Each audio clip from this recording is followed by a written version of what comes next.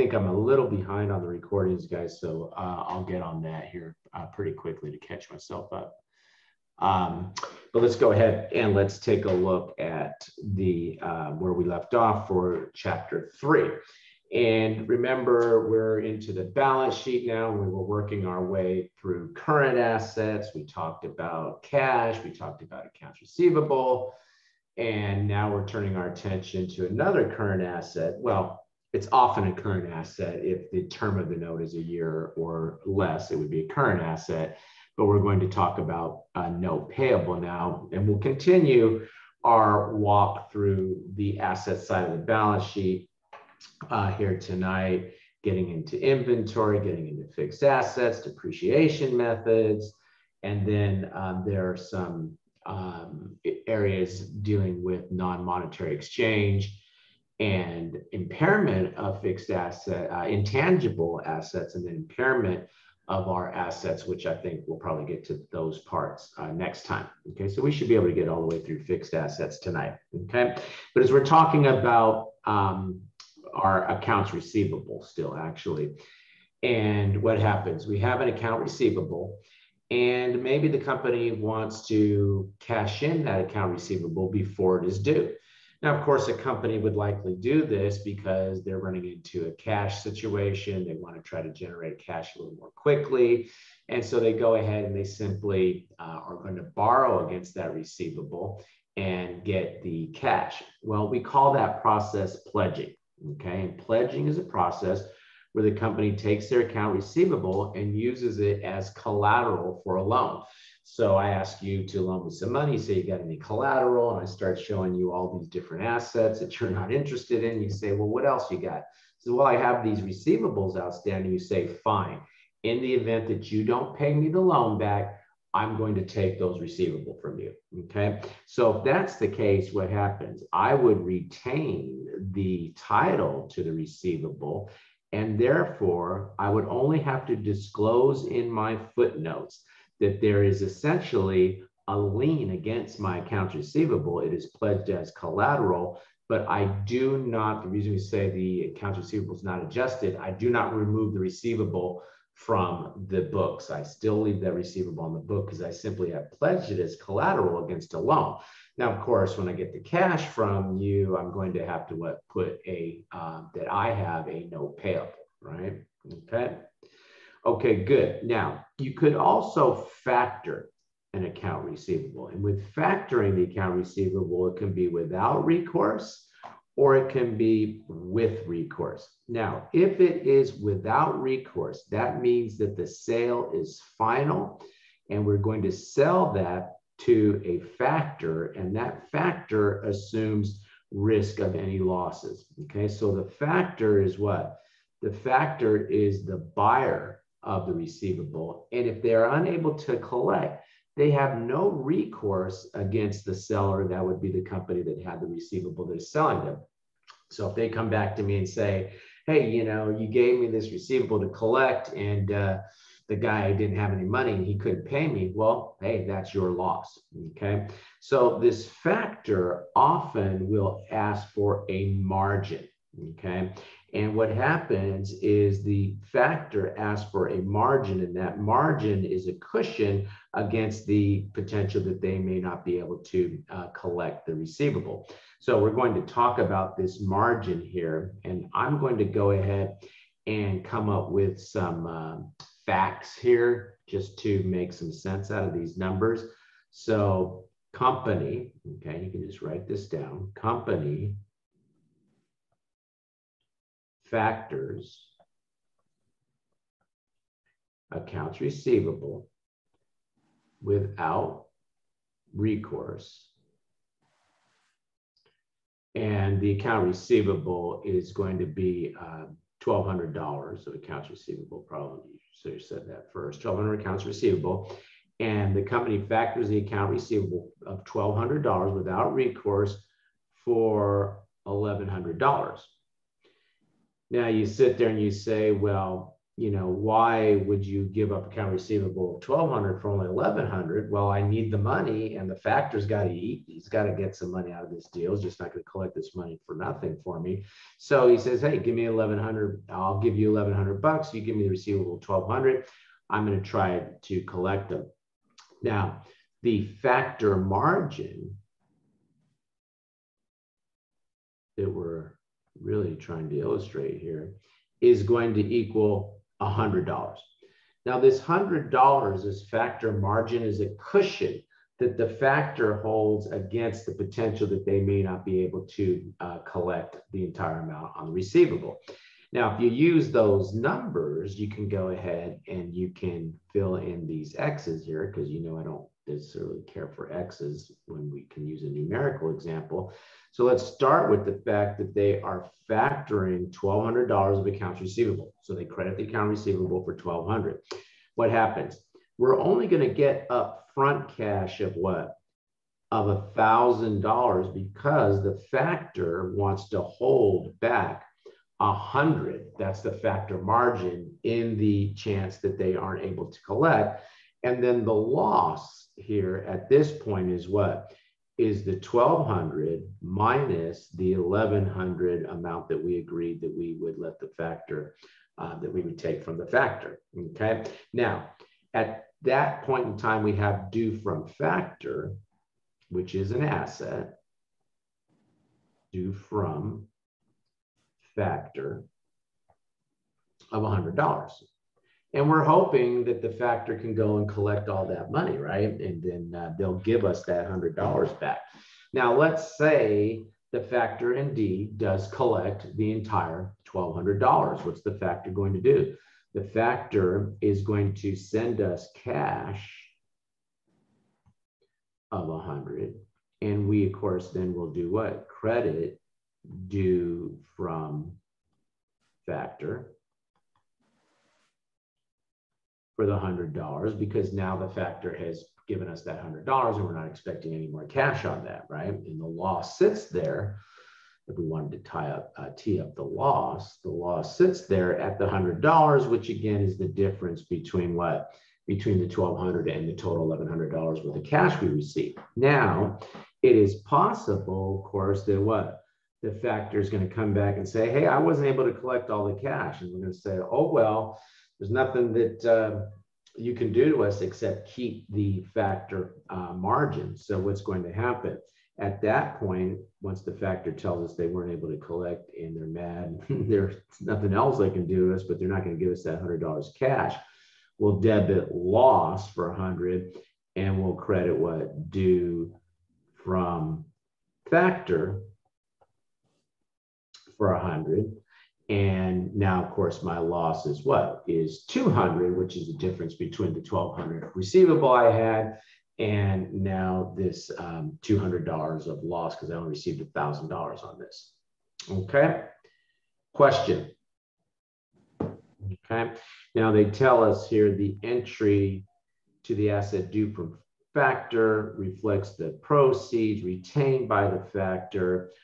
This protects the factor against, the fact that they basically won't be able to collect for whatever reason. We don't need to get into the reasons there that they maybe couldn't collect, but just flashcards to remember the point of the account due from factor.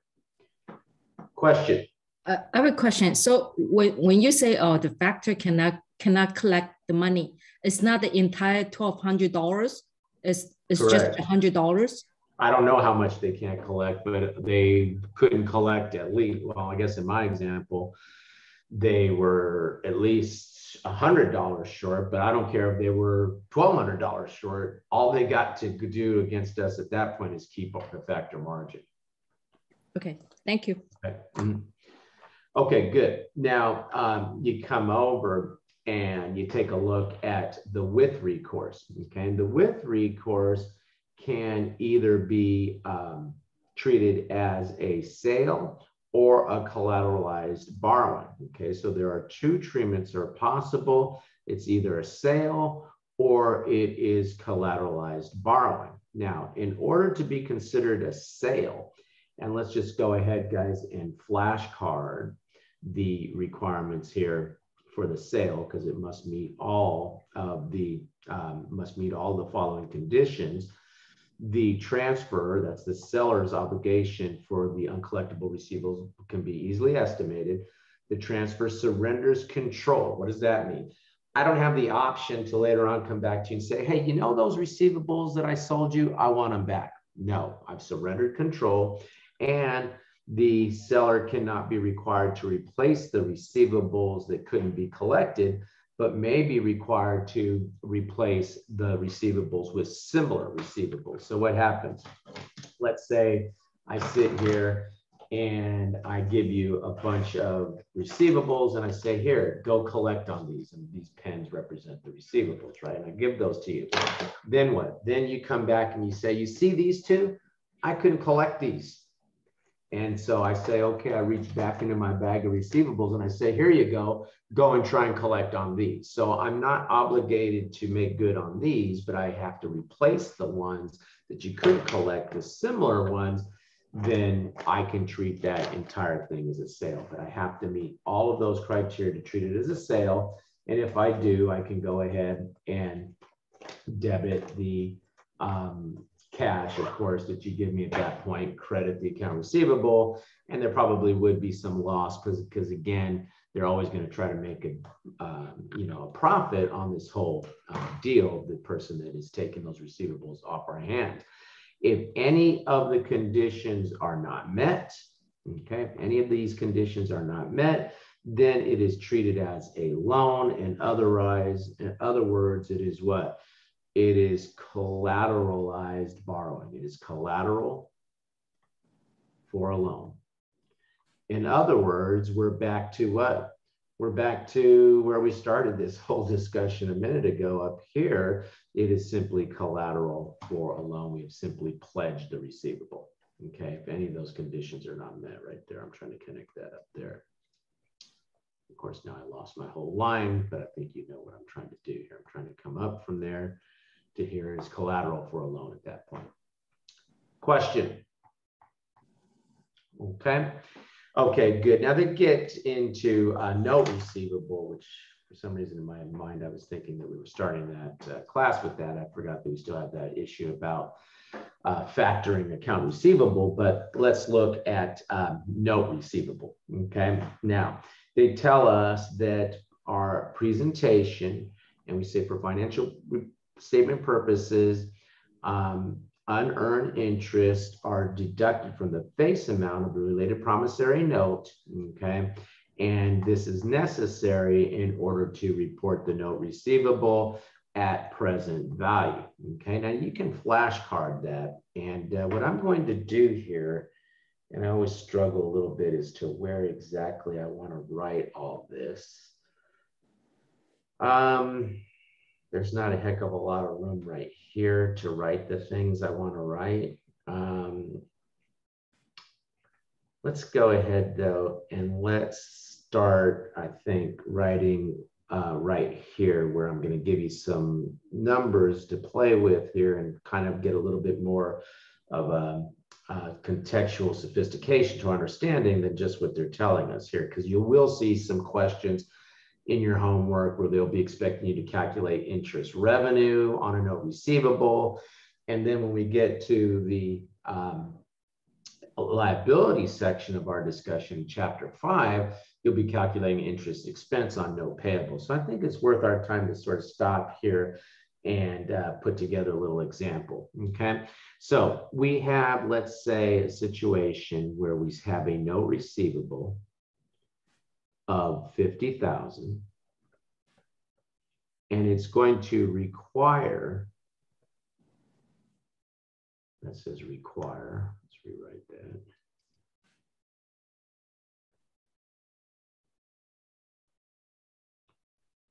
Payback by 5 years of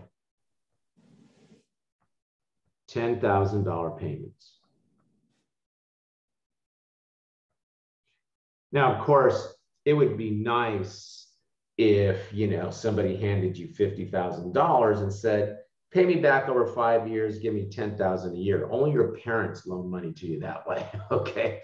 The reality is that they're not going to give me the full 50,000, right? They're going to discount that note receivable. Now, I'm going to assume in this example that the interest rate on this is 10%, okay? And what I would do is to figure out the present value of this note, I would go to present value of annuity table. I would go to the 5-year row. I would go to the 10% column, and I would find a factor there. And that factor would be 3.7908. Now, before you get scared and think that I've memorized the present value table, I obviously looked that up, before we were doing this, okay? But the factor, 10% for 5 years, is 3.7908. I would take that and I would multiply that by 10,000. Now, when I do, which is the annual payments, I get 37,908. So when I make this loan in this note receivable, I'm going to do what? I'm going to credit the cash. And you see, guys, how I kind of struggle as to where to write all this. But I credit the cash, okay, for what? Put my credit to cash here of 37,908. That's 37,908. That's that number I just wrote right there. That's the present value. So I hand the borrower $37,908 of cash. So I have to credit that. I debit note receivable for the full 50,000. Okay. And sometimes students will ask me, I don't understand where the discount comes from. Well, the discount is the difference between what? Between the 50,000 and the present value of that note, which was the 37,908. In other words, I have a discount now of what? 12,092. So I go ahead and I credit the discount to make this journal entry balance, of course, of 12,092. And of course, I'm not lining my numbers up very well, but you get the point, okay? Credit cash, 37,908, credit the discount, 12,092, debit note receivable, 50,000. Any questions so far? Now, when I prepare my balance sheet, I'm just gonna do the note receivable section. Okay, that's my balance sheet. I have note receivable of what? 50,000. I have the discount of 12,092, and I have the net note receivable of 37,098. Net, that says net note receivable, 37,098, or what is it? So it's 098 or 908? 37,908. Come on, guys. If I ask for help, I expect help. 37,908? Yes. Right? Okay. Okay, good. So I have that showing on my balance sheet, and that's exactly what this thing was trying to tell you is, okay, it wasn't making it to me clear enough, but that's what they were trying to say is you subtract the discount off of the note, and you get the discount by the difference between the present value of the note and the amount of the gross note receivable, and that gives you the amount of discount, and then you display it like that on the balance sheet. So it is showing a present value, isn't it? Okay. Now, any question? Now, just to take this into the first year of this note. So what happens? I'm going to assume that we received the money on January 1st, that we made the note, we issued the note on January 1st, year 1. So on January 1st, year 2, of course, we're going to receive what? We're going to debit cash for 10,000. That's that first payment. And we're going to go ahead and credit the note receivable for the 10,000. Okay. Now, originally, if I were to tee up the note receivable, and this is what drives me nuts, is just trying to fit all this in. The note receivable, originally we had debited it for what? For 50. Now we just credited it over here for what? For 10. So now the balance is what? It's 40,000. So when I prepare my balance sheet immediately after that first payment, the note receivable is showing what? Is showing 40,000. And now the discount, okay, and the discount, we had originally credited it for what, 12,092? Yes. Okay, but now we have to amortize that discount. And so what happens? Well, the interest for the first year was what? Since it was 37,908, the interest for the first year on that note times 10% was what?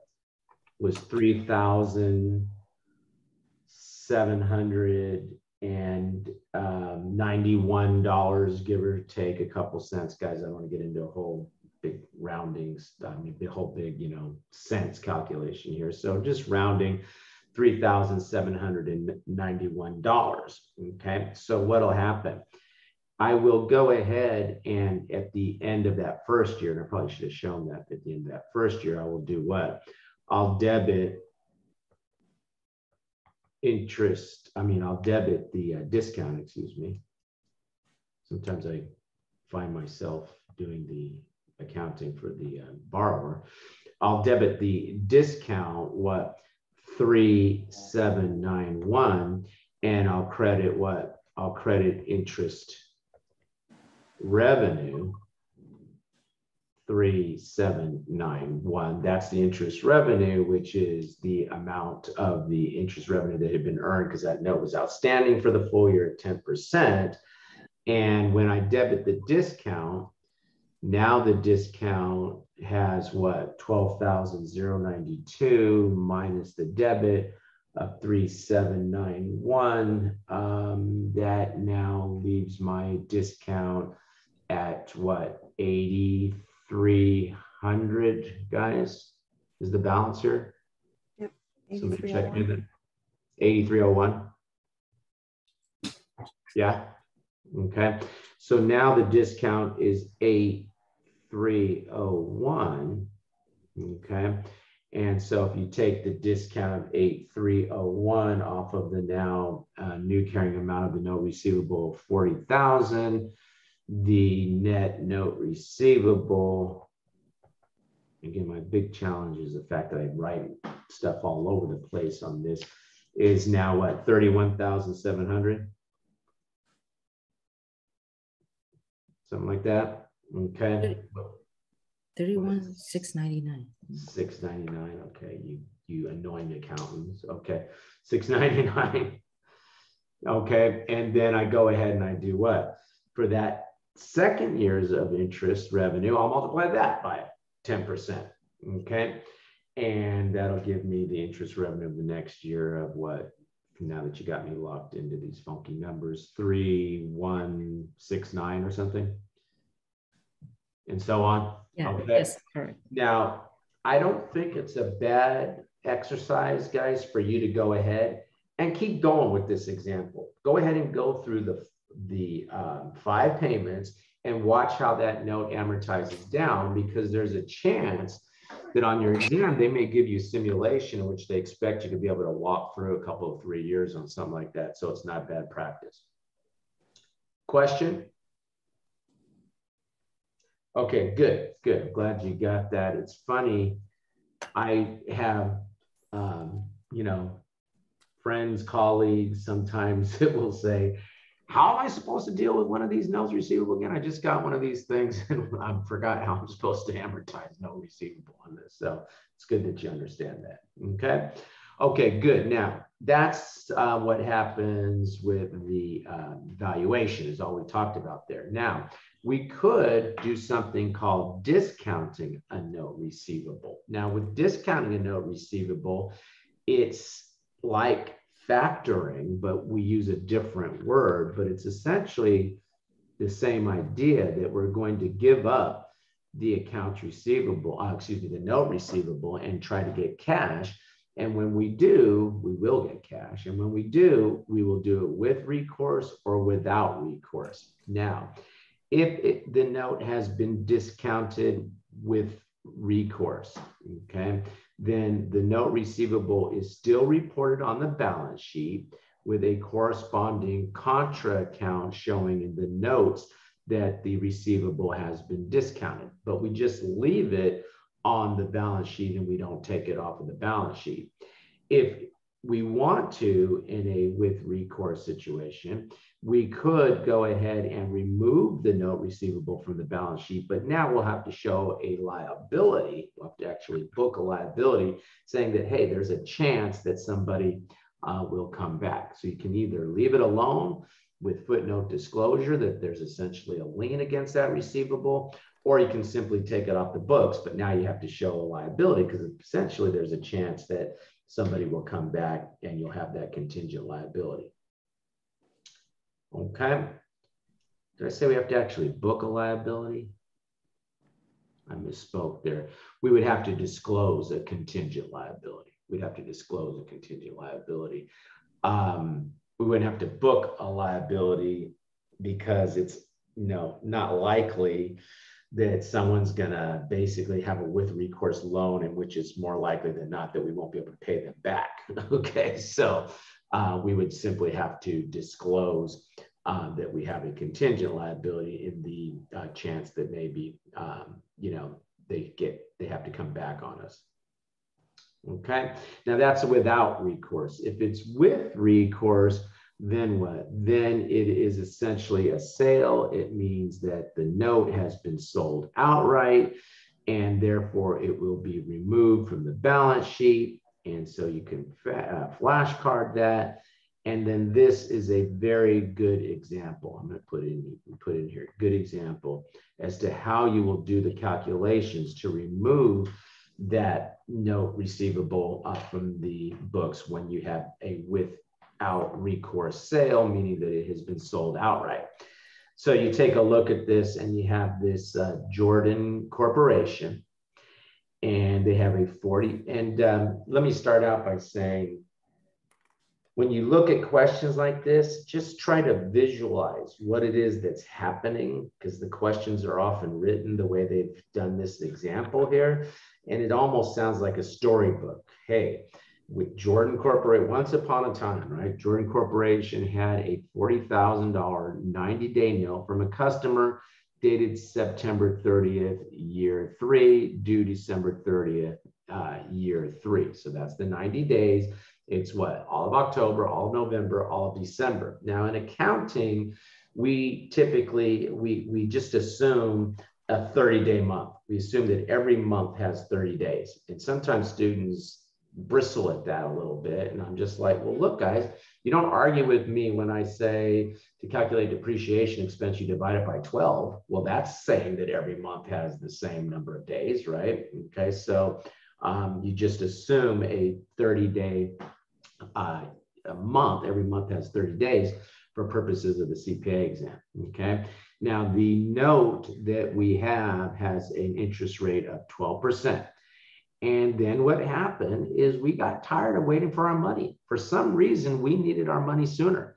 So what did we do? On October 30th, which was 30 days after issue, issued on September 30th, October 30th is 30 days after that. Huh? Sorry. Jordan Corporation takes the note to the bank, which is willing to discount it at a 15% interest rate. So I take this note, said, look, I was able to hold it for 30 days, but I need the money now. Will you take the note and give me my money early? And the bank says, yes, but I'm going to charge you 15%. So you're essentially borrowing that money early from the bank. And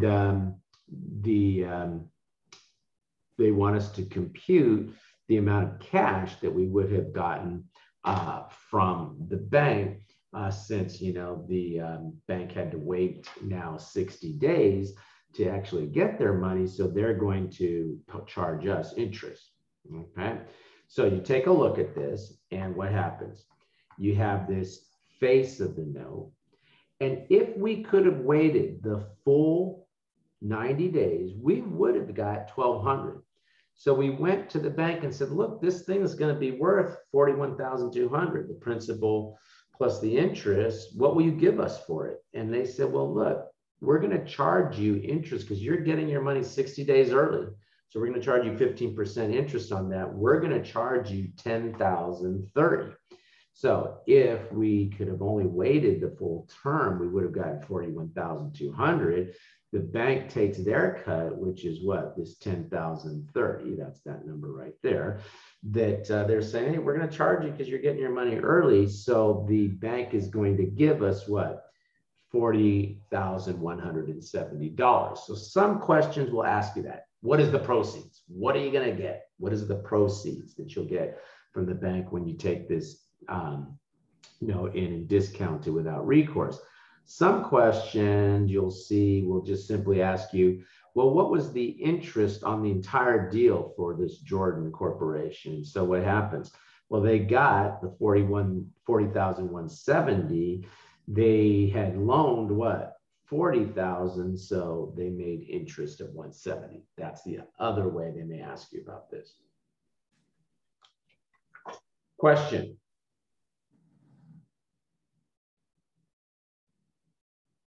Okay, good. That's good practice, guys. I really think that you may want to review this again before you finish your homework. Okay, so you'll be making the flashcards that I've talked about this, but before you start getting the multiple choice questions in this area, I'd recommend you study that example again, because you're going to see here in a couple of seconds. In fact, let's do question 2 first, and then we'll go back and do question 1. And you're going to see that if you follow that process we just learned, we just reviewed, then that will be able to be applied to this question.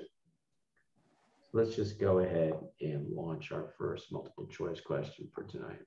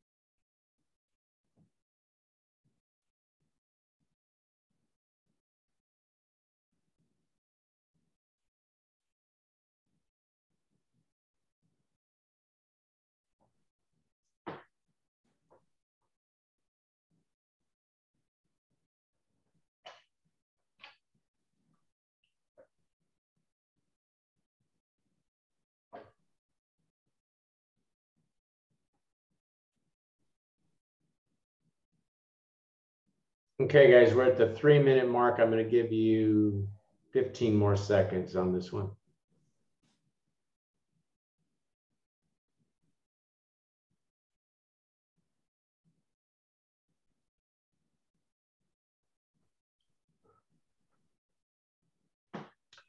Okay, I'm going to go ahead and end the poll, so make your choice here. Okay, and the folks that did answer the question, I'm not sure what happened to some of us, got it correct. Okay, and when you look at this, everyone who tried it got it correct. Okay, so when you look at this, we have what? We have this 500,000, okay, that was borrowed. Let me stop sharing so it gets out of the way so you can watch the calculations. Okay, but I think everybody knows how to do it, but let's just redo it. 500,000, okay, and the interest rate on the note was 8%. Okay, now it was what? It was a 12-month loan, and so if they could have waited, they would have earned 40,000 of interest. So they would have ultimately received what? Their 500,000 plus the 40,000 interest. So they would have gotten what? 540,000 on this. But they decided, you know, we don't want to wait the full 12 months on this. Okay, it was a 1-year note. We're going to discount it early. So they held the note for what? For 6 months. So they essentially went to the bank and said, hey, bank, we want to borrow this 540 from you and for 6 months. So what happens? The bank says, okay, but we're going to charge you what? 10% on this. So 540 times what? Times 10% times what? 6/12 or 1/2, because we're not borrowing that for the full year, only for half the year. That gives us what? That gives us the 27,000, I believe, of interest that we're being charged by the bank for this discounting. So if we could have waited what? The full year, we would have got 540, but now the bank is charging us what? This 27,000 of interest. So the net proceeds that we're going to receive is 513.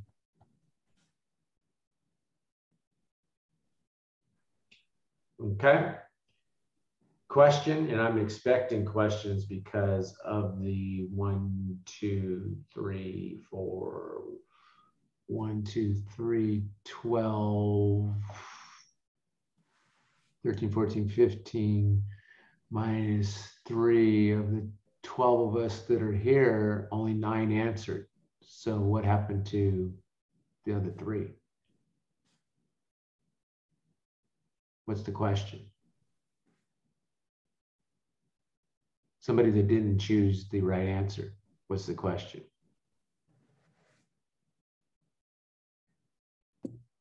I chose the right answer, but I have a question.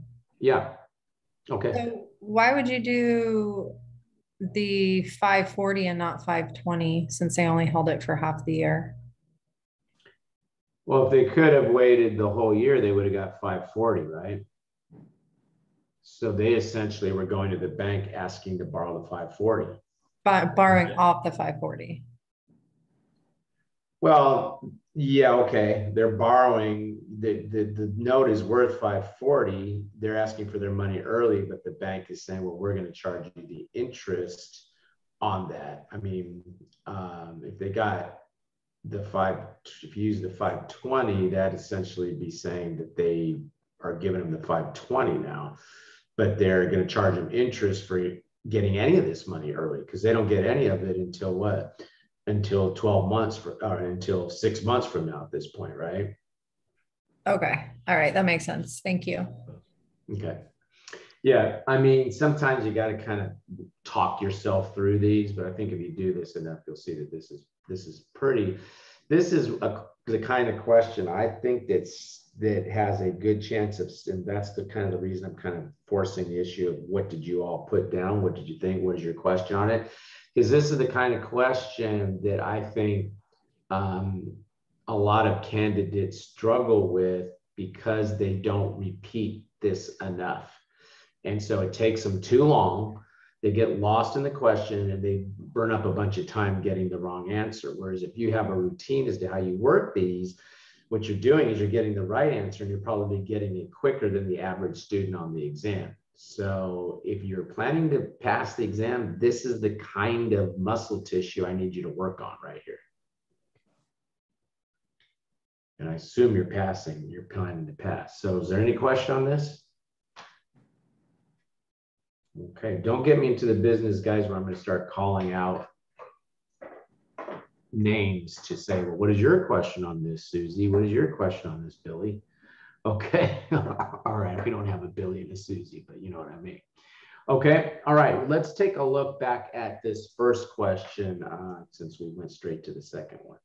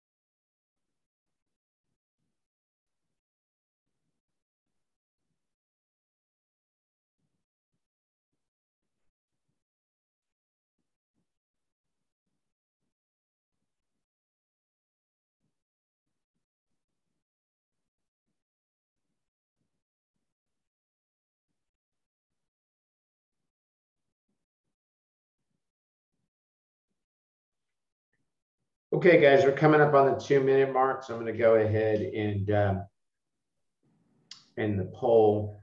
And looks like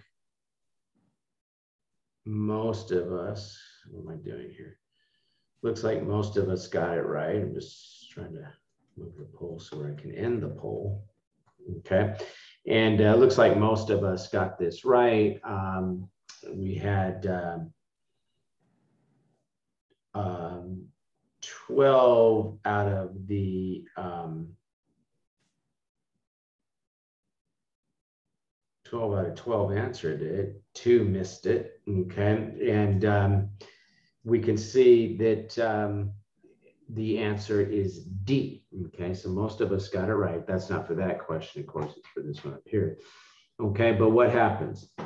You take a look at this, and guys, this is a question, even though I gave you 2 minutes, I really would expect you to have worked maybe in 30 seconds or maybe a minute to read through this, because some of this GAR versus Ross versus GAR and all that.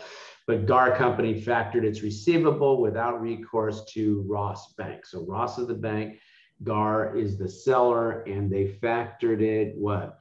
Without recourse. Okay, so what happens? As a result, it's without recourse. That means it is a sale to Ross and there is no recourse. So the risk goes to what?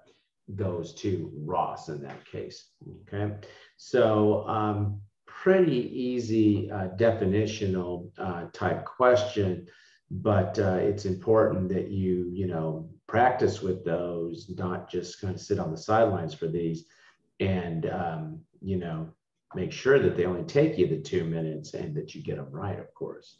Or not 2 minutes, but really I'd say no more than a minute on a question like this. Okay. Question? Okay, good. Let's go ahead then and let's talk about inventory. I think you see the approach here, guys, is that we are simply going through, walking our way through the balance sheet here, now going to inventory. Now, when we look at inventory questions on the exam, inventory is always going to be at least 10 points on the exam. You can expect a good set of inventory questions. And I said that last time we talked when I went through the table of contents, but I want to emphasize you've got to understand inventory. Okay. Now you got to remember how to count for your inventory. Now, when they ask inventory questions on the exam, they typically break them into what I'll call either 4 or 5 categories, depending on how you want to look at it. One is, what are the items that should be included in our inventory? We're going to see that if items are in transit, in some cases, we will include them. In other cases, we will not. Okay, so what items physically should be counted as part of our inventory? Okay, the second thing that they're going to look at is, well, what cost should be accumulated into our inventory? Okay, so it's what physical items, the number of physical items, and what cost should we gather into our inventory? That's the second thing. The third thing that they are going, and it's not in this order, I'm just counting up the type of things that they'll ask, but the third thing that they will ask us is, well, how should we value the inventory? And we're going to see that the general answer is what? Cost. But if the value of the inventory has fallen below cost, we'll have to write it down to that lower cost. The fourth thing that they're going to ask us is, do we know certain cost flow assumptions? And the big ones, as you know, are FIFO, LIFO, weighted average. And then there's a couple of smaller, more boutique sort of inventory methods like dollar value LIFO that we're also going to have to understand something about. And then the reason I say 4 or 5 things, they're going to expect us to be able to account for our inventory using the different cost flow assumptions under both the periodic method and the perpetual method. So that's why I say 4 or 5, because I'm not sure if, you know, that last 5th one, perpetual versus periodic, should actually be rolled into the LIFO, FIFO, weighted average, and other inventory methods that we will talk about a little bit. Okay. Okay, so that's where we're going. And on the CPA exam, they focus, for the FAR section anyway, they focus on retail. Okay, in other words, they're assuming you're Nordstrom. The inventory has already been manufactured and you're selling it to somebody else. Okay, now these other things that you see here, raw materials, work in process, finished good, for my folks that just got done with BEC last trimester, I think that you are very familiar with that, and that's where you'll see that discussion is in the BEC. If you're going to get to that later, you'll revisit those in BEC. Okay. Now, so what items should be included in inventory? And the big deal here is goods in transit. Okay. Now, I'm not trying to insult anyone's intelligence here. I think you know this, but let's just review it. Free onboard shipping point, okay? And what? Title passes to buyer when the goods are delivered, okay? So what happens? That means that goods in transit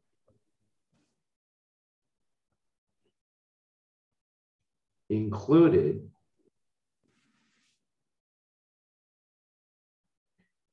in what? In the buyer's ending inventory.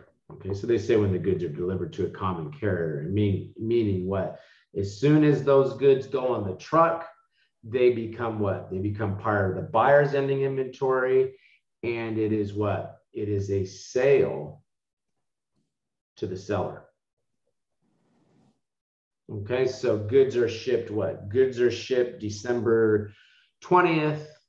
They don't arrive until January of the next year. at the end of the year, even though those goods were still in transit at December 31st, they are included in the what? In the buyer's ending inventory, and they are what? Excluded from the seller's ending inventory, and it is a sale to the seller, right? Okay. Now, conversely, if it is what? Free on board destination, okay, free on board destination, title passes to the buyer when they actually receive the goods from the common carrier. Okay, so what does that mean? Goods in transit are excluded from buyer's ending inventory. And of course, they are included in the seller's ending inventory in that case, even though they may not even be on their premises anymore. They ship the goods from New York and they're in Kansas City at the end of the year, and they're going to San Francisco. They would be excluded, included in the seller's ending inventory, excluded from the buyer's ending inventory, and what? No sale to seller. Question. I think we know this already, right? But if you got a flashcard, any of this, guys, I'm going to just put down optional flashcard. If you got a flashcard, any of what we put here, anything that we're putting down here, go for it, or look at your Becker flashcards and see if it's in there. Because sometimes, and I don't know why to this day, I've only been looking at this stuff for 40 years, I guess. Yeah, it is 40 years, Jesus. Okay, I've only been looking at this stuff for 40 years, and I still get my wires crossed on some of these questions. So make sure you've got that sharpened up nice and tight for the exam, okay? Okay, good. Now you come over and we talk about consigned goods. So what happens here? Well, let's say, you know, you pass the CPA exam, you get your license, and then you decide to write a book called Mothers Don't Let Your Children Grow Up to Be CPAs. Okay, and you go to, you know, one of these bookstores that are still in business. What is it? Is it Barnes and Noble that's still in business? Okay, so you go to Barnes and Noble and you say, hey, will you please, you know, buy this book off of me, include it in your inventory? It's going to be a great seller. And they say, no, thank you. And then they look at you and they say, come here. We'll take pity on you, kid. Look, what you can do is you can put your books over here in the corner. You can put a little cardboard cutout of yourself standing there. And if somebody buys the books, we'll keep 1%. We'll remit the rest over to you if somebody buys it. Okay. So the end of the year comes, what happens? In that situation, you are the co-signor and Barnes and Noble would be the co-signee. Okay. So what happens? The co-signor should include the co-signed goods in your ending inventory because the risk of loss is what is on you, even though the co-signee would actually physically possess the goods. Okay, and the co-signee in that case is what is going to be Barnes and Noble. So co-signee would what? Would exclude. That says exclude goods from ending inventory. Okay, and the reason I'm writing that is they may give you a question where they'll say, well, you know, Barnes and Noble, co-signee, held so many goods on consignment, you're going to have to know to what? Subtract those out, right? Those should not be included. Okay. Okay, good. Now you come over and take a look at the next page. Okay. And so we understand what items to be included. Now we want to know how we should value the inventory, okay? And they tell us that the inventory should be valued at cost, okay? Now, what are the costs, okay? It's the price paid or consideration given to acquire that asset, the inventory, okay? Now, we did do a real good job here. So we're going to have to write a couple things in here that I do want you to flashcard. Okay, flashcard. If buyer pays shipping cost, If buyer pays shipping costs, how should we account for that shipping cost? It's included in inventory, right? Excellent. It is included in inventory. Yes. Very good.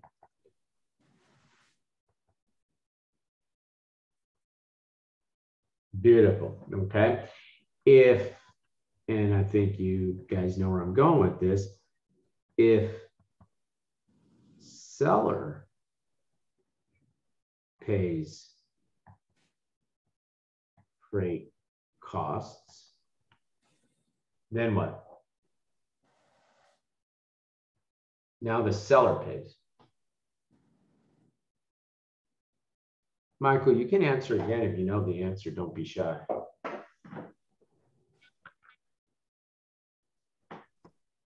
Now I called you out that you don't know the answer. Yes. Isn't that just a selling expense? Yeah, exactly. It's a selling expense. It's reported on the income statement, not the balance sheet, right? It's a selling expense. Okay, it's just listed as a selling expense. It's selling an administrative expense on the income statement because we're trying to match it with the sale, right? Okay, so make sure you're clear on that because there's questions that are definitely going to ask you that. Buyer pays, it's part of the inventory cost. It doesn't hit the income statement until we do what? Until we sell the items as part of the cost of goods sold, right? If seller pays the freight cost, then that is a selling expense. And sometimes you'll see these referred to what? Freight out. And that's when the seller pays, or we use, I guess is it a term of art, like they say? We use what? We use freight in when the buyer pays. So the exam may not be as friendly as saying, no, they expect you to be a little jargonistic here. And they'll sit there and they'll say, you know, the freight in, the freight out, and you have to know how to handle those. Question? Okay, now, we understand what cost, but let's go a little bit further.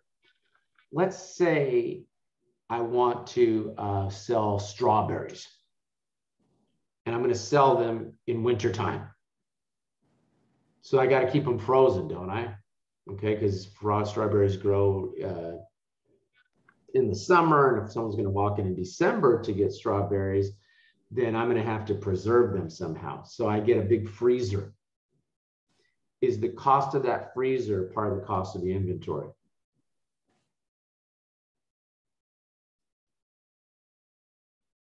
Is the cost of that freezer part of the cost of the inventory?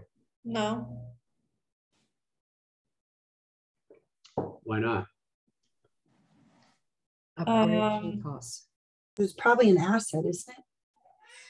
Well, it's not the upfront cost. Let me make that a little more clear.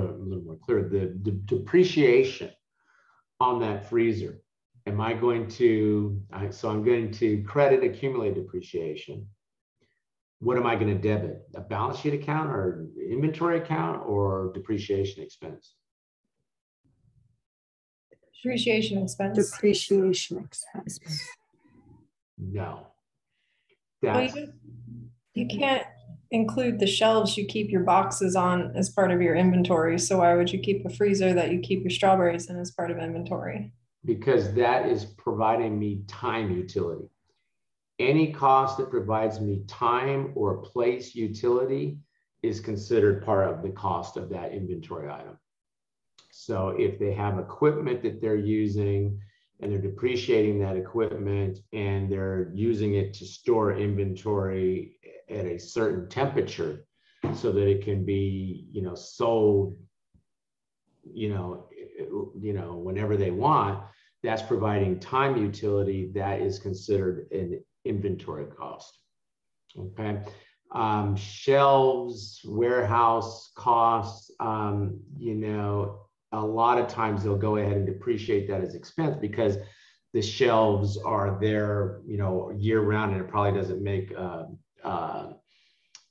material difference. Okay. But when you start talking about, machinery that you're using to store something, then they start saying you should capitalize that cost as part of your cost of inventory. Think about it, guys. When you are manufacturing items, the depreciation on the factory building goes where? Goes into your overhead, doesn't it? And then you apply that overhead to your work in process, and then it moves from work in process to finished goods. Same basic principle that's going on here, okay? Now, again, I don't know that the exam gets quite off into that in much detail, but I don't want you to get, you know, side-swiped or whatever they call it, it's blindsided by a question that sits there and considers that point and you haven't heard any discussion of it previously. Okay. Okay, good. Now you come over and you take a look at departures from the cost basis. Okay, so we've got these costs that are being included. The freight is being included. The cost that we paid for it, okay, is being included in. And we're going to talk about these different cost flow assumption methods here in a couple of minutes. Okay, but we have what? We have these departures. Okay, so I want you to flashcard the 3 exceptions from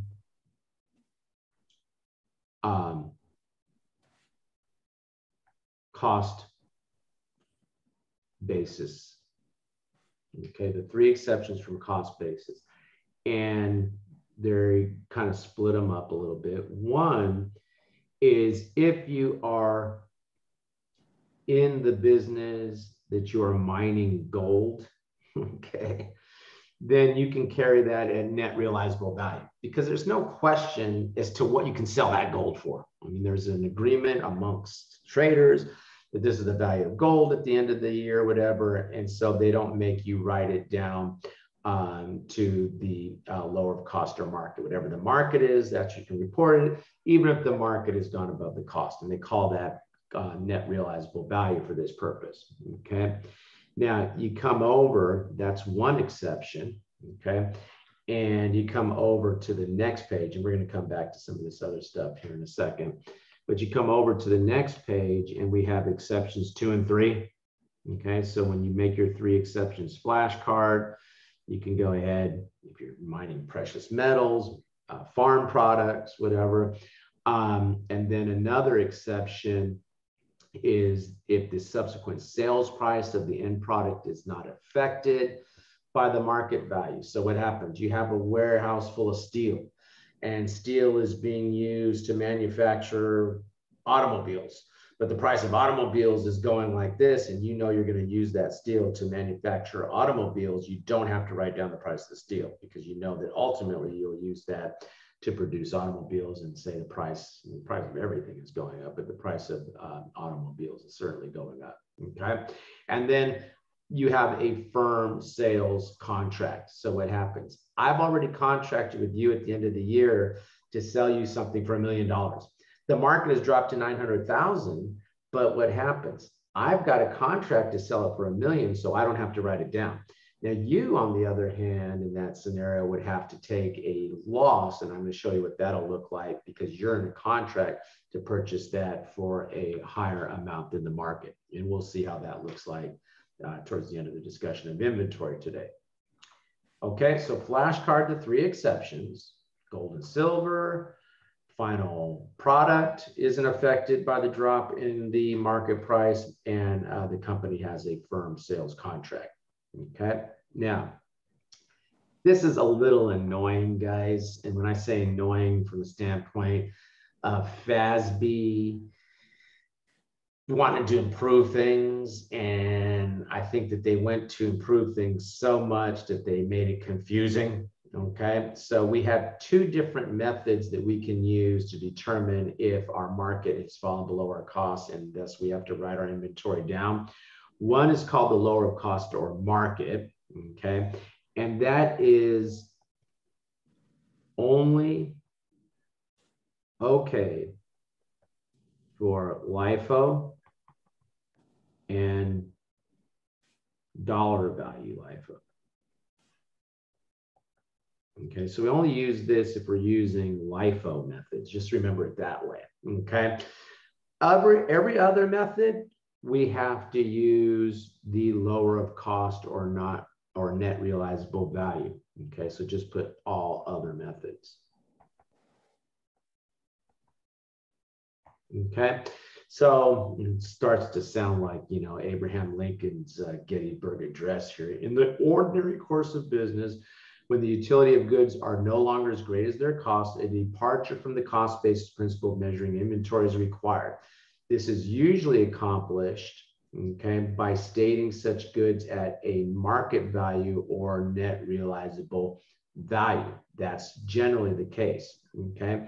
Now we will use what? We'll use the lower of cost or market when we get into the LIFO method, okay?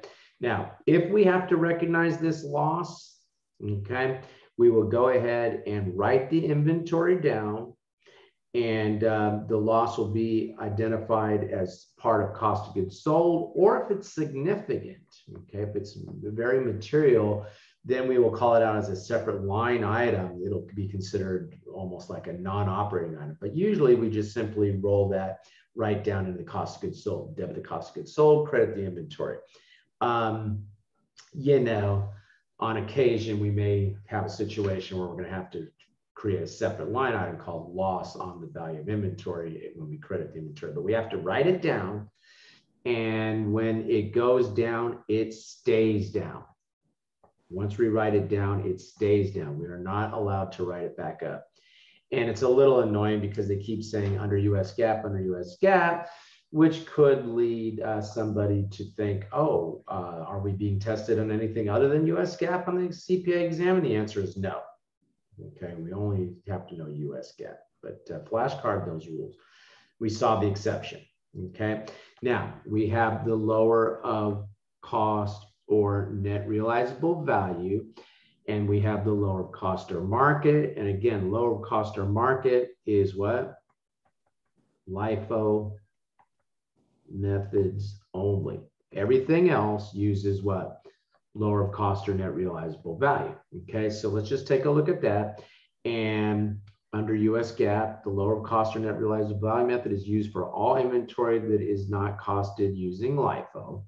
The lower of net realizable value principle may be applied to a single item, a category, or total inventory, provided that the method is more clearly reflects periodic income. And what I want you to do is flashcard in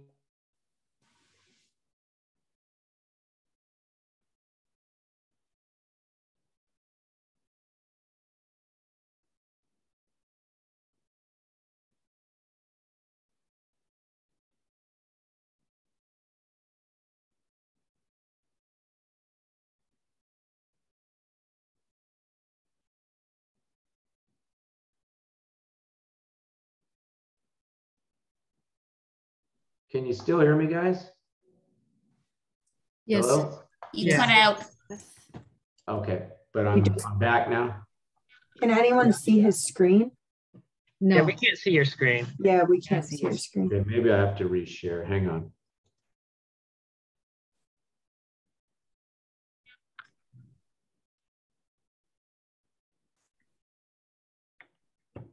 Yeah? No. Yeah. There it is. Yes. Okay. Okay, good. Okay. Can you repeat what you were saying? Because I guess I just saw you read that flashcard, but I couldn't hear what you were saying after that. Yeah. When you value the inventory, you could value it by the entire inventory, categories of inventory, or individual items. And I wrote there, individual items are the most conservative method. I want you to flashcard that.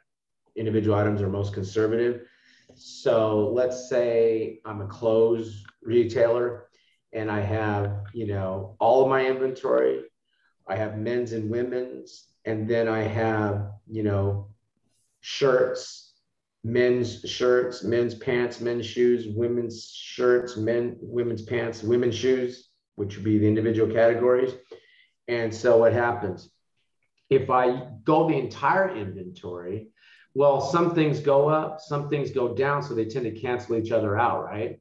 If I go by categories, some things in the men's go up, some things in the women's go up, some things go down.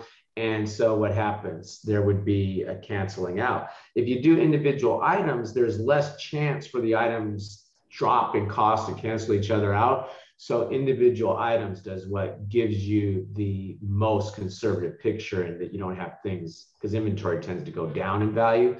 So you don't have things sitting there canceling each other out. Okay. Can I ask a question, please? Yeah. So under 3.3, you wrote some note of flashcard, find individual item. Individual items is the most conservative, what I just said. I just gave an example of that. Thank you. Mm-hmm. Okay. Now, net realizable value. Okay, just so we are comfortable with that, net realizable value in this item's net selling price. Net selling price means what? Selling price minus any discounts, whatever, less the cost and complete and dispose of the inventory. Okay, now when I was studying the exam, what do you mean dispose? You mean the cost to throw it away? No, they mean the cost to what? To deliver it, delivery cost. If there's some additional manufacturing or additional work that has to be done before you can sell it, that's all considered the selling price minus whatever it's going to cost you to finish that up so you can sell it, like delivery costs, sales commissions, those sort of things. Okay. Okay. Now that's what we mean by net realizable value. So under the lower of cost or net realizable value, compare the cost versus this net realizable value. The net realizable value is falling below the cost. You reported a net realizable value. If the net realizable value is above the cost, you report it at the cost, right? And that's for all methods except LIFO, okay? LIFO methods, we use low of cost or market, okay? And so now when we talk about, and again, that's LIFO only, okay? Or the retail inventory, LIFO, retail inventory method. So just remember LIFO, guys. The lower cost or market, is the method that we need to use. And again, same point here, the low cost or market may be applied to a single item category or the entire inventory. And again, same flashcard up there, guys. These individual items is most conservative. Same point there. Individual items is most conservative, okay? Now, when we talk about market value in the phrase lower cost or market, the market value is the replacement cost, okay? So we're going to have this replacement cost, and we're going to compare the replacement cost to the cost, and if it is lower, we'll report it at that lower replacement cost. But they put some parameters on this replacement cost. They make us calculate a market ceiling and a market floor, okay? Now, the market ceiling is what? Is the net selling price less cost to complete and dispose. And no, you're not having deja vu. We've already said that is the same as the definition of what? Net realizable value that we were using under the cost or net realizable value method, okay? The what? The market value is the replacement cost is the cost, I should say, not market value, but the replacement cost is what it would cost us to replace the item. So if we have an item in inventory and we roll over it in a truck, what would it cost us to replace that? Okay, that's the replacement cost. And then the market floor is this market ceiling less a normal profit margin. So what we're going to do is we're going to know the cost, and we're going to say, well, if the cost is above the replacement cost, we're going to use replacement cost. But we have to evaluate replacement cost. And if the replacement cost is what? Is over the ceiling, then we should just use the ceiling. If it's below the floor, then we should use what? We should use the floor. Okay, so at the end of the day, the market value is what? Is the middle amount. It's the middle amount between the market ceiling and the market floor. If the replacement cost is not more than the ceiling, not less than the floor, then it is the middle amount. If the replacement cost is over the ceiling, then the ceiling is the middle amount. If the replacement cost is below the floor, then the floor is the middle amount. So you always will pick that middle amount. Now, hang on before you panic, because when I looked at this shit, when I was studying the exam, I was like, oh, I'm getting every single one of these questions wrong. And the reason I was getting them all wrong is I didn't know the definition of market ceiling, market floor, and replacement cost. Okay, so flashcard, the definition here really of market ceiling and market floor. Make sure you have that definition, and remember that market ceiling is the same as the net realizable value, which we have to use in the lower of lower of cost or net realizable value method, which is used for all other methods other than the LIFO methods. Okay, so come over and let's just start with this. And we start out talking about low of cost or market. So what method are they using to account for the inventory here? If they're telling me low of cost or market, what is it gonna be?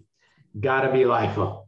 Okay, the question told me that, but the example told me that, but they didn't have to tell me that. If I'm using lower of cost or market, it's gotta be LIFO. So I'm gonna have to calculate what? Market ceiling, market floor, compare that to replacement cost and see if the replacement cost is over the ceiling. I'll use the ceiling for my market. If it's below the floor, I'll use the floor for my market. If it's not over the ceiling and not below the floor, I'll use replacement cost. Then I'll compare that to cost to determine what the lower of the two is. Okay. Thanks a lot, FASB. They're trying to help us. I don't know. And when I explain this to non-accountants, because I'll get some, when I teach the accounting to non-accountants, they ask me, so how should I value inventory? And then when I explain it to them, they go, never mind, I'll hire an accountant to explain that to me. Okay. Unfortunately, we got to figure this out. Okay. So what happens? We have this cost for this item one. Let's just look at this example. We have this cost for this item one, and they're telling me the replacement cost is 19. Now, at first thought, I'm thinking, okay, well, then I should report it at the replacement cost because it is lower than the cost. But before I do that, I've got to evaluate to see if that replacement cost is over the ceiling or below the floor. So I take 25 minus the cost to complete. Again, could be delivery costs, sales commissions, that kind of thing. And I get what? I get 24, don't I? Then to get what? That's the ceiling. Then to get the floor, C is for ceiling, F is for floor, I subtract a normal profit from the ceiling, and that gives me the floor here, which would make it what, 18, I guess? I'm doing my math right? Okay. So you look over and they kind of repeated that here. There's the 24, there's the 18, the ceiling, the floor, and the replacement cost is what? Is 19 here, isn't it? So the replacement cost has not gone over the ceiling. It has not gone below the floor. It is what? It is less than the cost. So on my balance sheet, I'd report my inventory at 19. Question? Want to do another one or you're good? Another one? Okay. I'll do another one just because I find these kind of fun. Like when the Warriors game is on, I have my friends come over. When they first walk in the door, they have to do a set of these before they can go watch the game. So when people used to come to my house 30 years ago, I used to make them do this. Okay. All right. So you come over and you have what? 30 minus 2 is what? 28 minus the 7 equals 21. My replacement cost is what? 20. Uh-oh, it has fallen what? It has fallen below the floor, hasn't it? The replacement cost I'm just going to bring down here is 20 now. It's fallen below the floor. And so since it's fallen below the floor, I'll report the inventory at what? At the 21. Can't go below the floor. And anyone who thinks that they have improved financial reporting for companies by this needs to get another job, because I don't understand why they're doing this. I don't think they're improving anything. in financial reporting by all this nonsense. Okay, but that's what they want us to do. I'm talking about FASB. Okay, and you can play with the rest of these. You know, I think the Warriors play on Thursday, so you can set those up, you know, for your friends when they come over. Okay, now for a lower cost or net realizable value, that's all other methods, including FIFO, any other method that is not a LIFO method. Okay, so now what happens? Well, now the cost is $28.50. And you simply subtract the selling price less the cost to complete. So now my net realizable value here is what? Is 27. And since what's happened, my market has fallen below my cost, I'll report that at 27. Okay. Guys, the key to all this nonsense is what? You got to know the definitions, don't you? If you know the definitions, these questions get easier the more you work them. If you don't know the definitions, you're constantly struggling and start building up a bunch of negative feelings about these questions, when in fact, you can get very good at these questions and you know, get a lot of you know, easy points, quick, easy points on the exam. Okay, question about any of that? All right, that's a good point for a break because we're a little beyond the usual break time. So I'm going to go ahead, take a break, and we are going to come back and start talking about periodic versus perpetual. So we know what items to include. We know how to value, what cost to include. We know how to value the inventory. So now we got to understand something about periodic versus perpetual. And then we're going to look at the different cost flow assumptions and see how they differ under the two methods, periodic versus perpetual. Okay. All right, guys. So let's go ahead and take a break. I'm going to say that we're going to return here at 6:50. Okay. I'm going to pause the recording. Please, somebody remind me to resume the recording when we come back.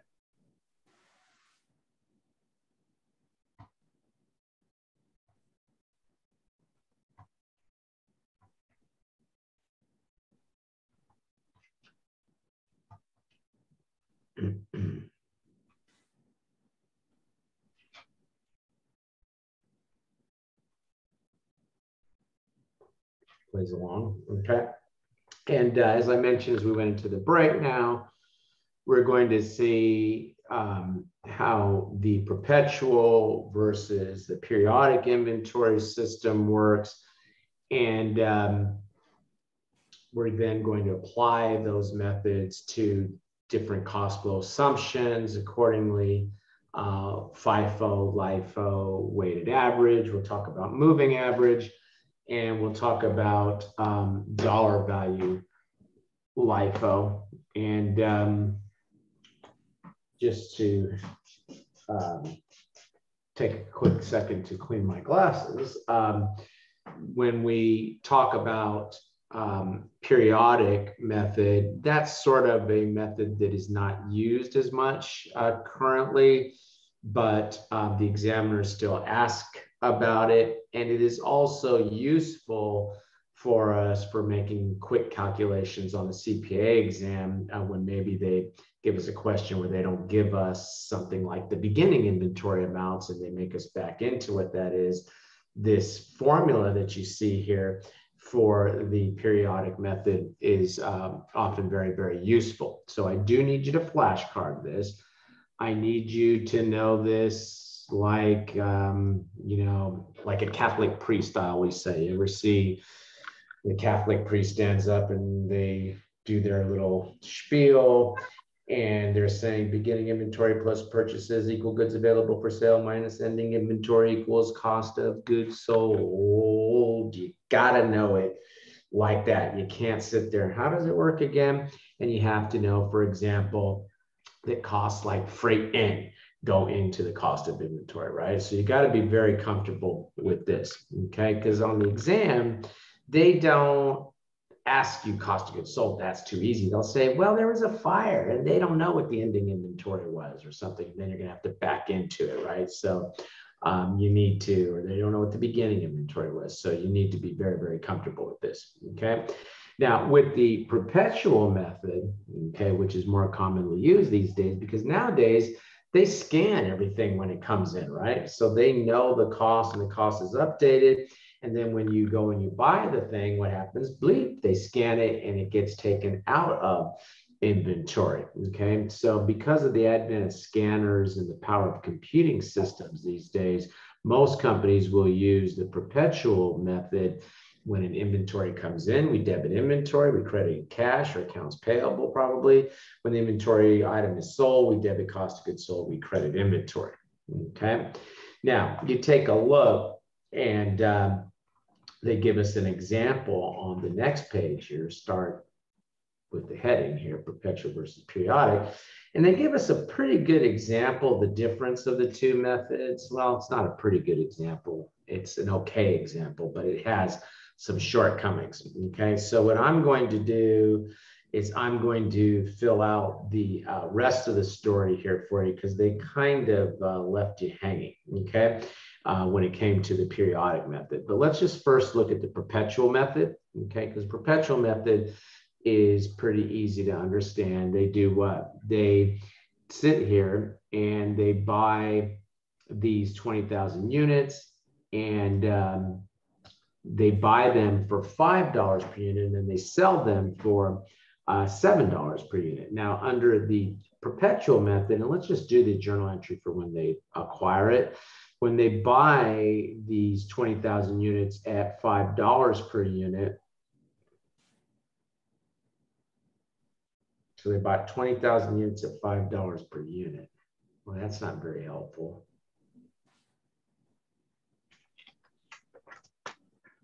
It's not very good the way you did that.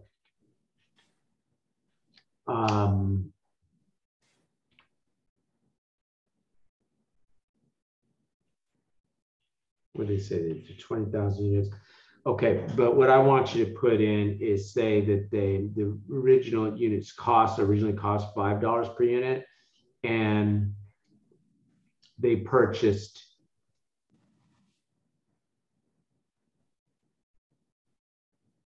50,000 units. Okay, so they purchased 50,000 units at $5 per the hell happened to this example? What have they done to me here? 1 second, guys.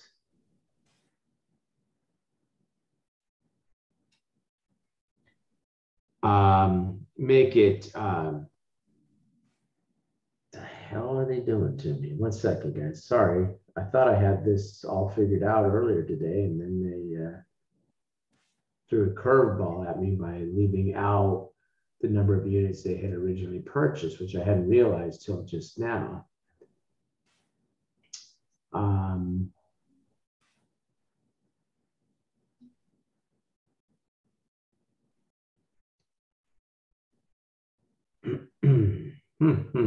ha ha ha. This is funny. This is real funny.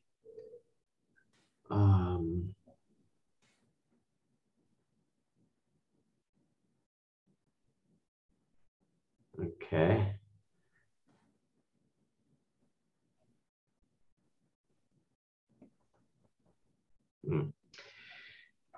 Okay.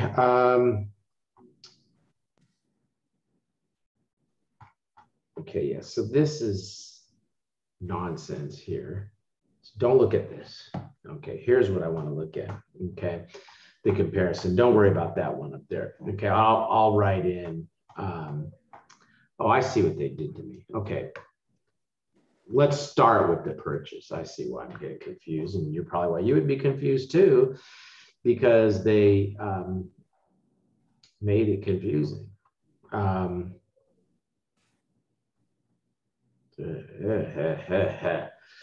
Sorry, guys. Okay, let's just start down here. Okay, so what happens? They purchase 50,000 units and they purchase them for $6 per unit. Okay, now under the perpetual method, what would they do? They would debit inventory and they would credit cash because they sat there and they purchase those items. And under the perpetual method, we have to do what? We have to sit there and debit inventory and cost of goods sold. Okay, so debit inventory, and they debit the inventory for 300,000, and they credit the cash. Okay, now when we are dealing with the perpetual method, and let's just say under the perpetual method, if they purchase these for when they sell these, and I don't care how many items they sold, let's just not worry about the number of items they sold, just put down here and don't worry about this up here, because this is where it gets confusing. Why are they bringing in a new sales, a new cost here? And it doesn't flow, the example doesn't flow very well. So I'm just going to continue here like this. Just say that they sell the items, and they sell the items, they sell $100,000 worth of items.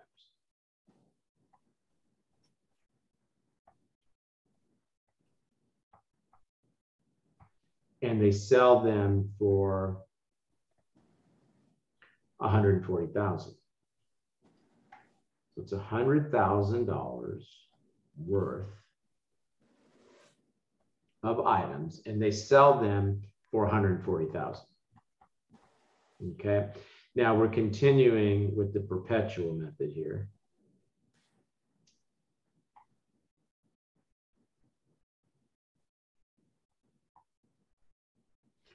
And under the perpetual method, upon the sale, we'd of course debit, and I think they're saying they sold them for cash. So let's just go ahead. We'll debit cash, 140,000 for the sale. We'll credit what?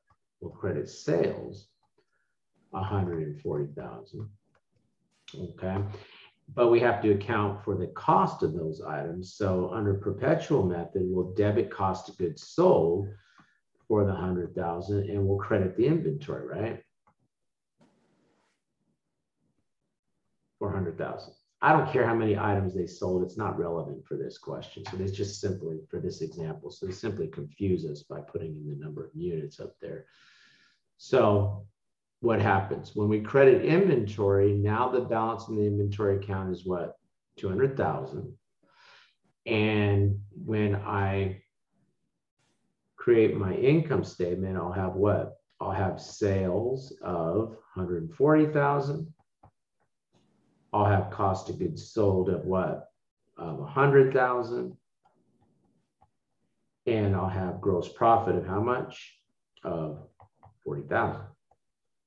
With me so far? I know that's confusing, guys, but all we've done is we've looked at the perpetual method. We bought $300,000 worth of goods. We sold $100,000 worth. Don't worry about the unit price, okay, that we sold them for. We, under the perpetual method, for the sale, we debit cash. Under the perpetual method, we debit cost of goods sold, 100,000 credit inventory, 100,000. Any question on that so far? No? Okay, good. Now, if it's the periodic method, okay, under the periodic method, now let's just take a look here. Under periodic method, when you purchase the inventory, you debit purchases, you credit cash for the 300,000, okay, not inventory. So now we have what? Now we have this, and I'll use blue over here. Now we have this purchases account here.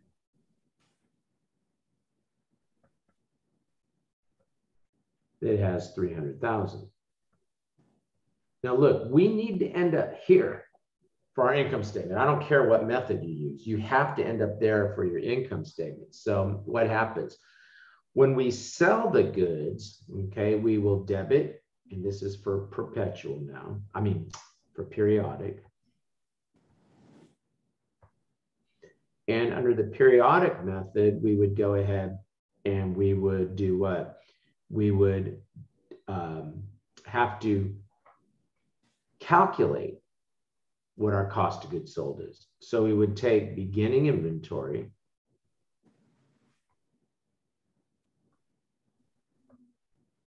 and we would go ahead and we would have, and I'm assuming beginning inventory is 0. Our purchases are what? 300,000. That gives us what? Goods available for sale of 300,000. And under the periodic method, supposedly what you would do is you'd have to go and count the inventory to see what's left. Now, since we're doing this, you know, in a classroom, I can look up there and I know that when they count, there's going to be 200,000 left, right? But under periodic, for the ending inventory, they actually would have to count it, wouldn't they? Okay, but the count shows that there's how many left? 200,000.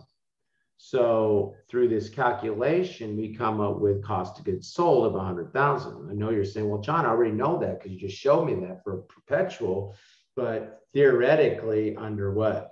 Under our periodic method, we would have had to count the inventory, okay? Now for the sale, we're still going to do what? We're still going to make the journal entry to, even under periodic, to do what? To debit the cash, credit the sales for 140, okay? But right now, our cost of goods sold doesn't even exist as an account, right? So what we would do is we now have achieved the objective of figuring out our goods available for sale. So now we can go ahead and, of course, I'm going to run out of room. We can credit, and I guess I'll have to write it down here, guys. We can credit purchases for 300,000. That's a credit to purchases. That says purchases, credit 300,000. We can debit inventory. How much is the ending inventory? We counted it and we know that it's what? 200,000. And we just calculate our cost of goods sold. So now we can debit it for 100,000, right? And so when we prepare our income statement, we end up in the same place, don't we? So using perpetual versus periodic doesn't change the outcome of our financial statements. It's just a different way, 2 paths to the same outcome, okay? And I apologize, you know, I don't know if I have to apologize. I wouldn't have done it this way.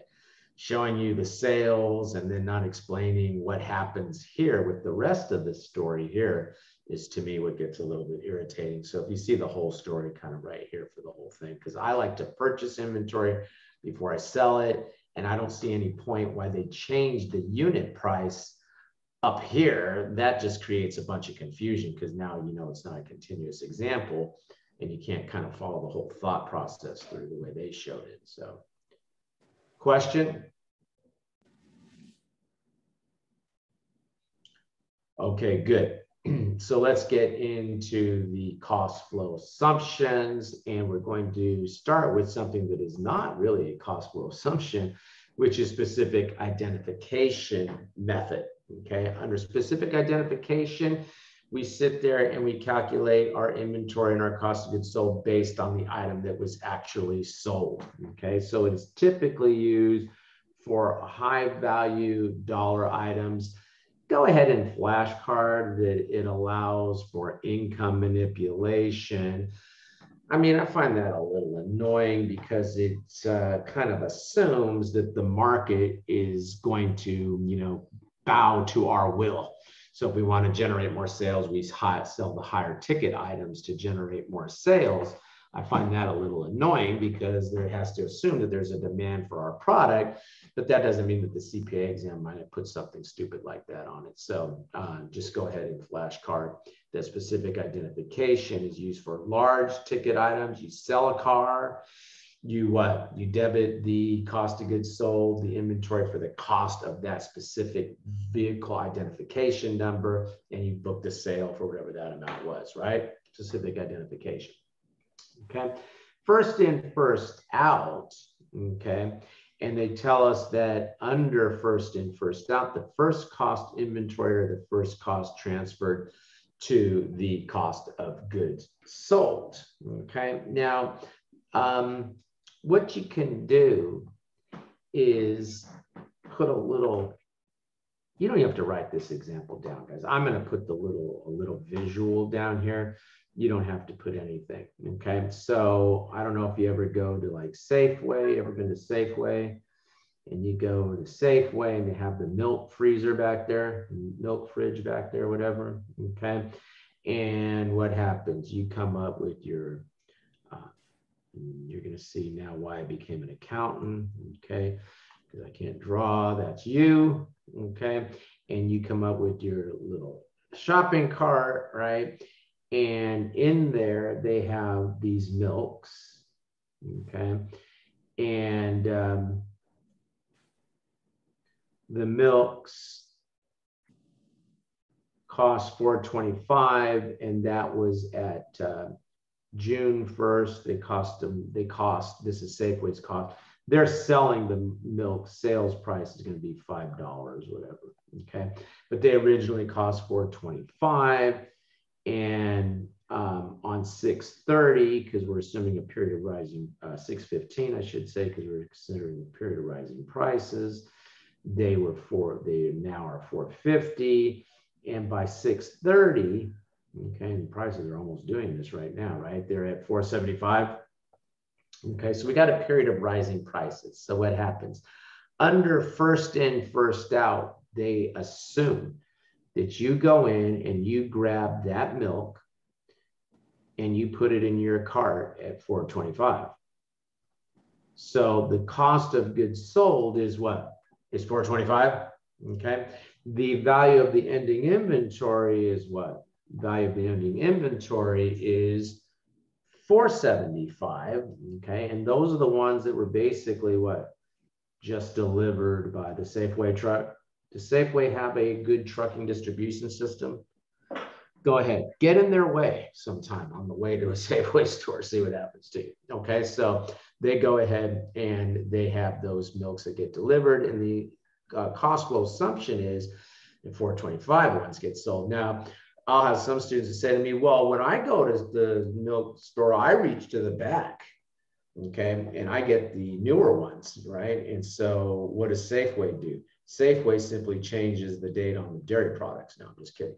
What Safeway assumes, they don't care if you go and jump in the truck and beat the guy up and take the new ones. They don't care. They assume you grab the $4.25 ones. Okay. So if we're sitting here and we're looking at what? We're looking at our income statement. Our sales price is 5. Our cost of goods sold is what? Is $4.25. And so we have what? We have gross profit of 75 cents, don't we? Okay. Now, if you look at this, I want you to make a flashcard here. Advantage of FIFO. And the advantage of FIFO is what? Ending inventory approximates replacement cost. What we're showing in ending inventory is pretty much what it was costing them at the end of, the period, right? December 31st, whatever, right? Okay. So ending inventory approximates replacement cost. What else? Relates to actual flow of goods. It relates to the actual flow of goods in most cases. Relates to the actual flow of goods, right? Okay. However, disadvantage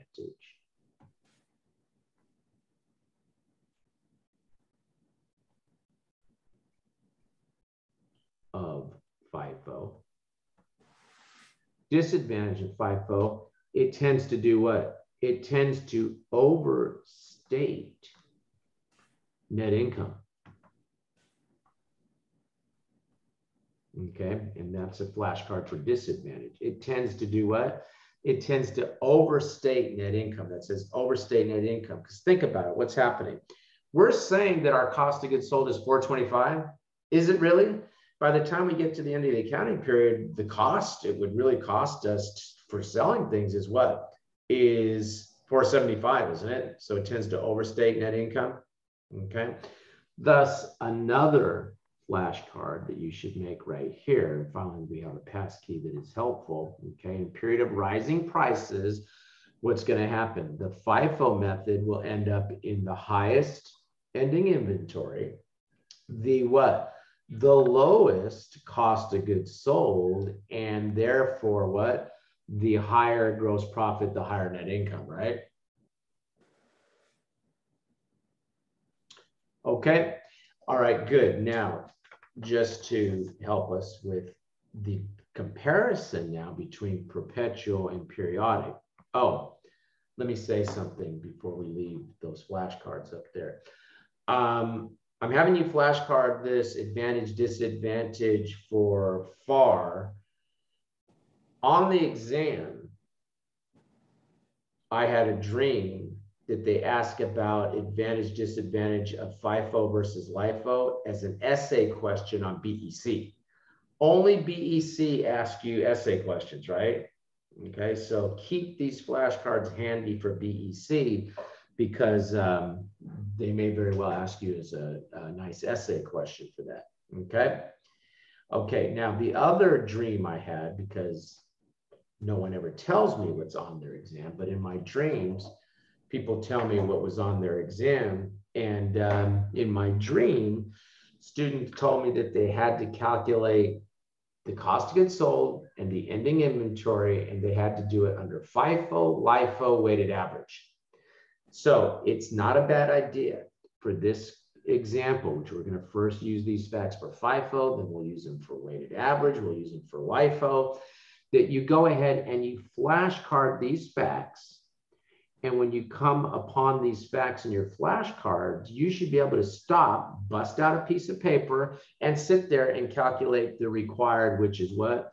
The ending inventory under both periodic, the ending inventory and cost of goods sold under both periodic and perpetual. So in effect, we're putting a what? In your flashcard, you're going to have to stop and do a task-based simulation. Okay, when you're going through your flashcards. All right. So in this example, they tell us that during the first year of operations, Helix Corporation has purchased half of its inventory in 3 batches.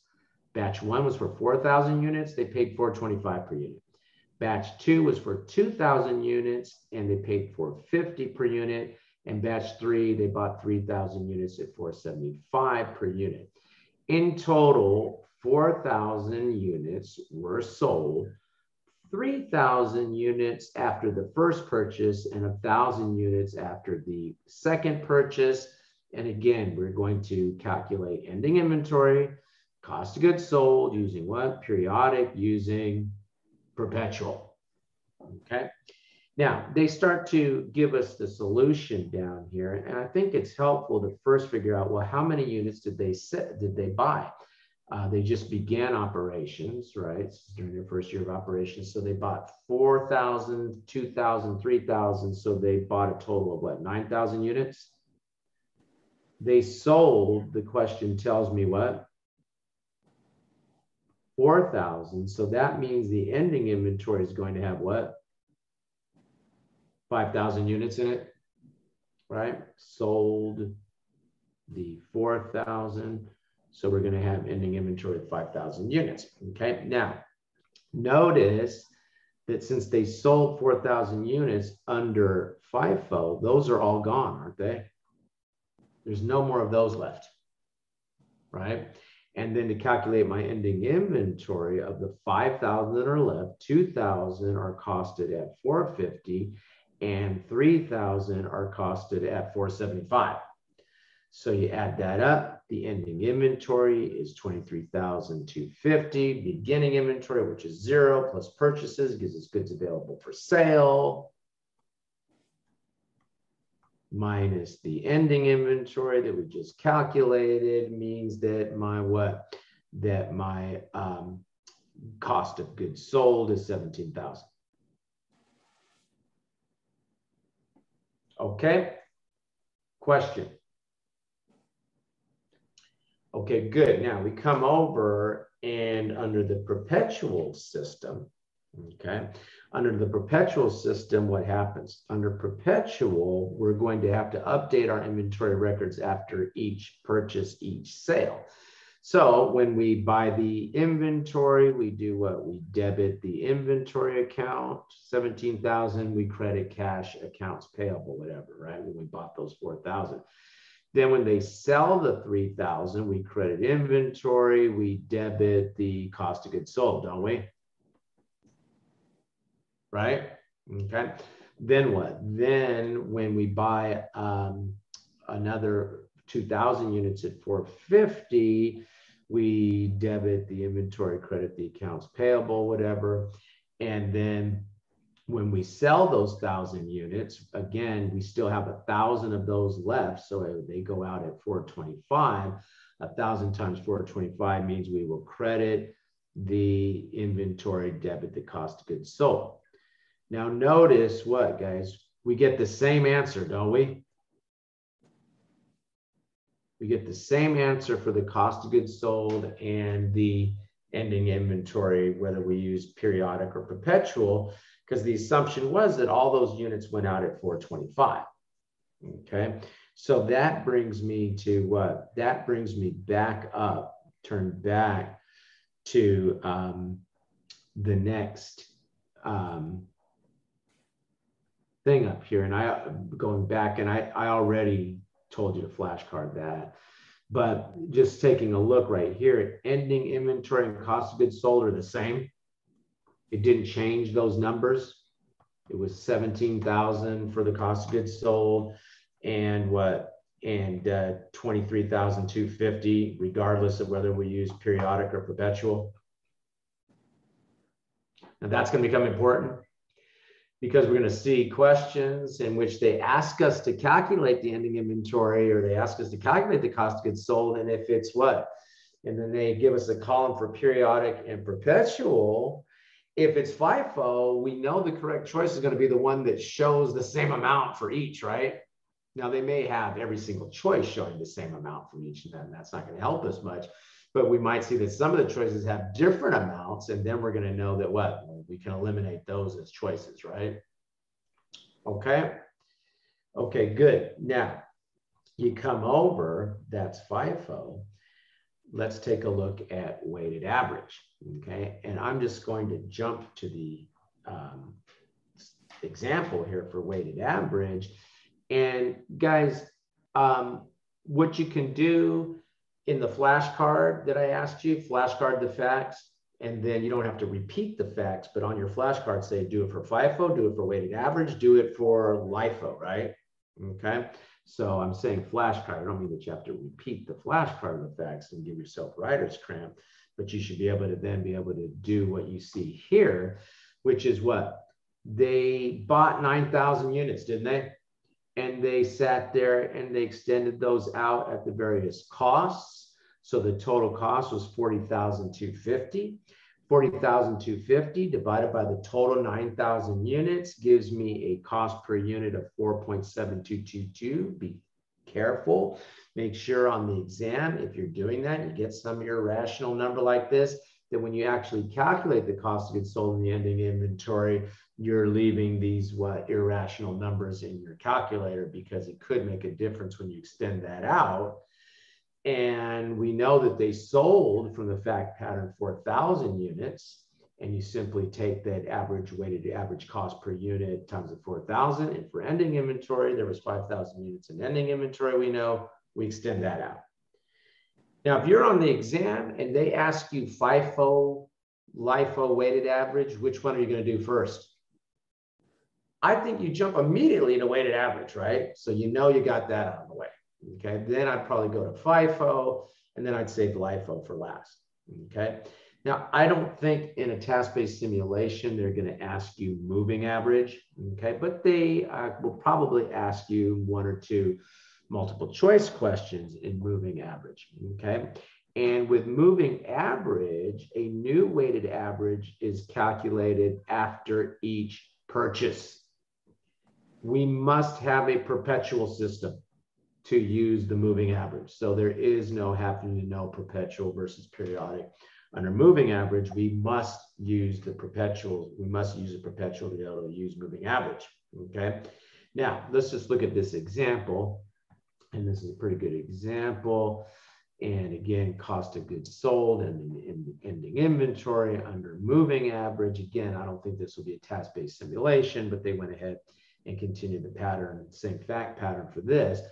And they go ahead and they bring in those units at 425. So right now, there's only one cost in there, the 425 per unit, right? The 17,000, 4,000, 425. When they sell, they do what? They sold the 3,000 units. Remember, before the when they sold those, they sold them out at 425. And so they went ahead and debited the cost of goods sold for this, what is it, 12,750, credited the inventory, and now the inventory has this 4,250. Then they bring in what? Then they bring in 2,000 units at 450. Okay, so that's a total of 9,000 that's going to get added on to the 4,250. So now they've got what? This 13,250. So 13,250 divided by the now 3,000 units are in there. The 1,000 that were left at 425, the 1,000 that were left at 425 plus the additional 2,000 that they just bought, right? So that gives me what? A new moving average cost of 4.4167. Okay, you can see how they calculated that below, and you see that that's in there now as a system. So when they sell those next 1,000 units, which came after the second purchase, now they cost those out at what? 4.416. So they'll debit cost of goods sold 4.417. Okay, 4.417, 4.4167, rounded to 4.417, and credit the inventory for the 4.417.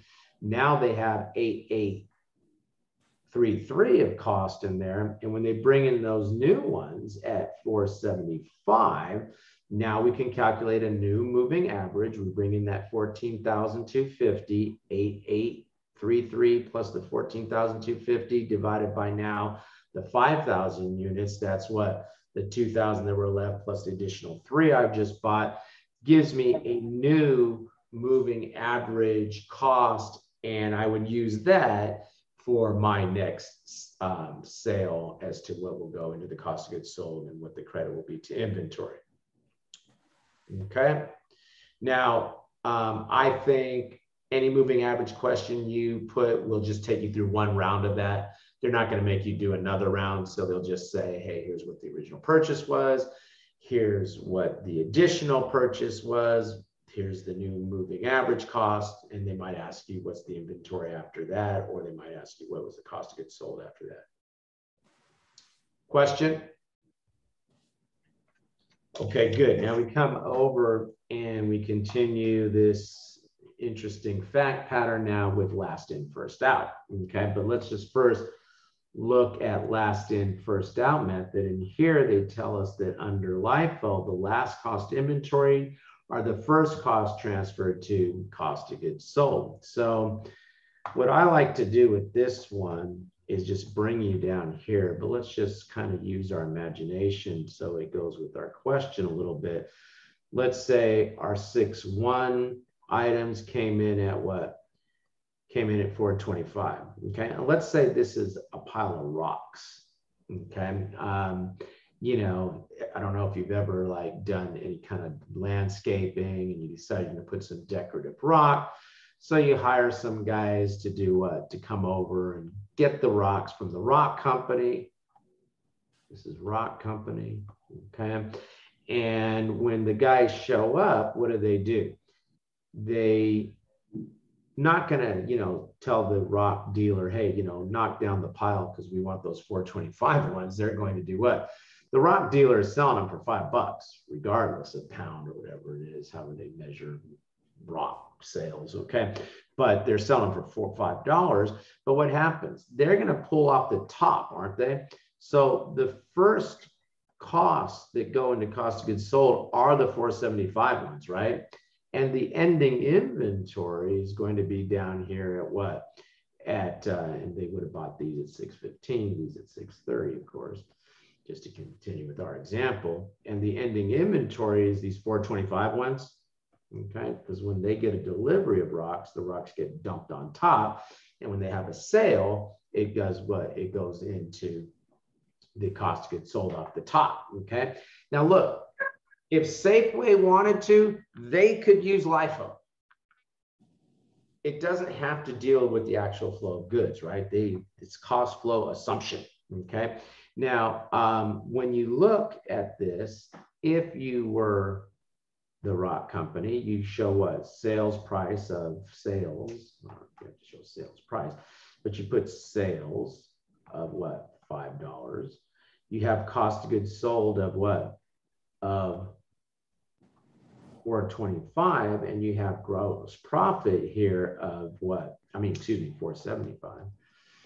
And you have gross profit here of what? 0.25.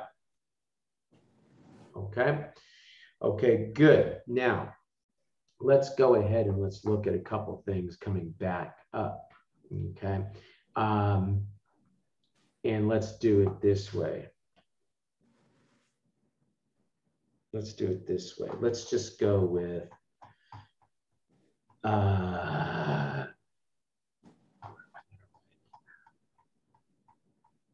guess right here. Okay, flashcard.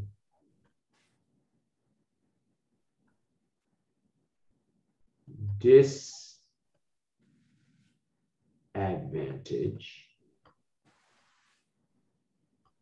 of LIFO. Let's do disadvantages of LIFO. Ready? Disadvantages of LIFO. Okay.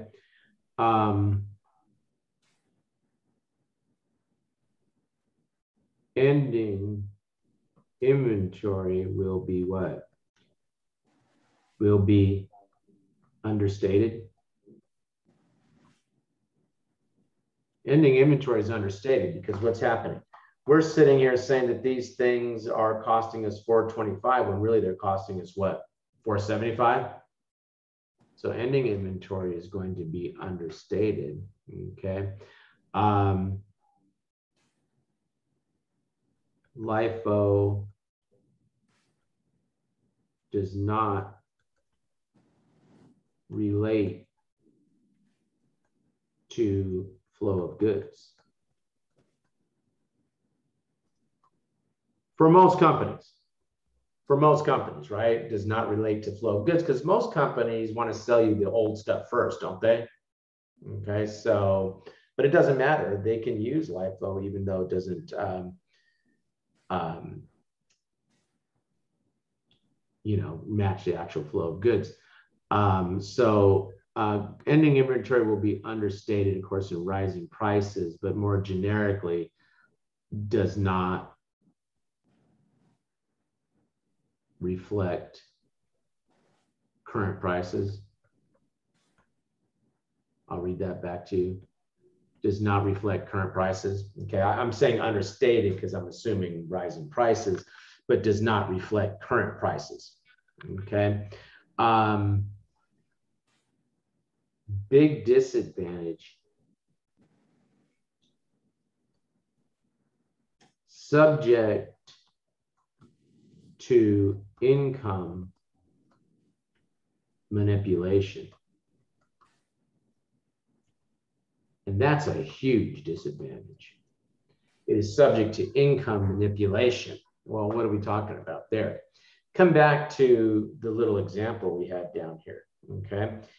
If I could write in and I'm going to say, hey, I'm going to be the new CEO of this rock company, and I'm going to increase our profits, okay? So what do? I see I have a period of rising prices, and I go ahead and I tell my purchasing agent, don't buy anything for a while. Let these piles, we're holding too much inventory. And I let these piles deplete down. So now I only have enough units down here, what, that would relate to layer one. Okay, so what happens? Now when people buy stuff, I only have cost in my system that is showing 425. And so what happens? I sit here, I'm still selling them for 5. I do what? I showing cost of goods sold, right? My sales are 425. My cost of goods sold is 425. Boom, I'm a genius. I have gross profit now of what? Of 75. And by the time I'm, getting my golden parachute and heading out the door, this company's in a very precarious position because now they're going to have to go into the market and try to do what? Try to reacquire these rocks to replenish their inventory at what? Maybe by then they're $5 per unit to purchase these inventory. And all of a sudden there's going to be a rude awakening in the market for this company, right? So even though IFRS is not tested on the exam, IFRS has said, no, you cannot use LIFO. LIFO is forbidden under in IFRS, which is not tested on the exam, okay? And one of the big reasons that IFRS was not accepted in the US is this LIFO conformity rule, which is not a disadvantage necessarily, but something that you flashcard, which says that if you use LIFO for financial reporting purposes, you got to use it for tax purposes. Okay. So what happens? They don't want companies sitting here doing what? Doing this kind of thing for their financial reporting purposes, showing something like this, and at the same time getting the what? For tax purposes, getting this nice little, well, actually using, say, I should say using FIFO, and under FIFO, showing this kind of nice financial outcome over here, where you're getting to show this $75 of 75 cents, whatever, of gross profit, where my income statement go right here. You're getting to do this for financial reporting purposes. Meanwhile, for tax purposes, you're getting to do what? You're getting to do this thing over here where you're showing less tax. And so they came back and they said, no, if you use it for your financial reporting, for your tax purposes, you also have to use it for financial reporting purposes. So we get a consistent look there at what you're doing and you're not able to kind of bump things up. Well, companies didn't like that. Companies don't like not having to be able to use LIFO for tax purposes because they don't want to pay more tax. They don't want to not be able to use it and have to pay more tax. And so they went to Congress and they said, if you allow the Security Exchange Commission to make us all go over to IFRS, the terrorists have won. They'd say whatever they needed to say to stop that from happening, the main reason being that they don't want to pay more taxes. And so that was probably the death knell for IFRS in the United States more than anything, was that LIFO conformity rule. Okay. Now, just to put advantage of LIFO, okay, and the advantage of LIFO is right here. So flashcard advantage. The advantage of LIFO is that if you use, it better matches revenue against expenses because it matches current costs with current revenues. Okay, so that's good. That's a good thing. That's an advantage. Okay, now you come over and let's just flashcard finally right here the mirror image of what? Of FIFO, which is during periods of inflation. What happens? LIFO shows a lower ending inventory and what? A higher cost of goods sold and therefore a lower net income. Okay, questions? All right, good. Let's take a look over here at the same fact pattern that you had flashcarded. And now you're going to be able to apply it to LIFO. Okay, and again, you don't have to write the facts again, but now apply them to LIFO. And again, remember, we're going to do the cost of goods sold and the ending inventory under periodic and perpetual. Okay, now under, and just to remind ourselves, we bought what, 9,000 units? We sold what? 4,000. So ending inventory equals how many units? 5,000 units. Okay. And so we come over, and what happens under LIFO, under the periodic system, start with that. Under the periodic system, when we sell those 3,000 units, when we sell those 4,000 units, we'll first sell those. So now those are all gone. But to fill that first sale, we still need what? We still need 1,000 units that are sold. And then there's another 1,000 that are what? Still here. That's a still here. So 1,000 units still here times 450s, where they got that 4,500 extension. Okay.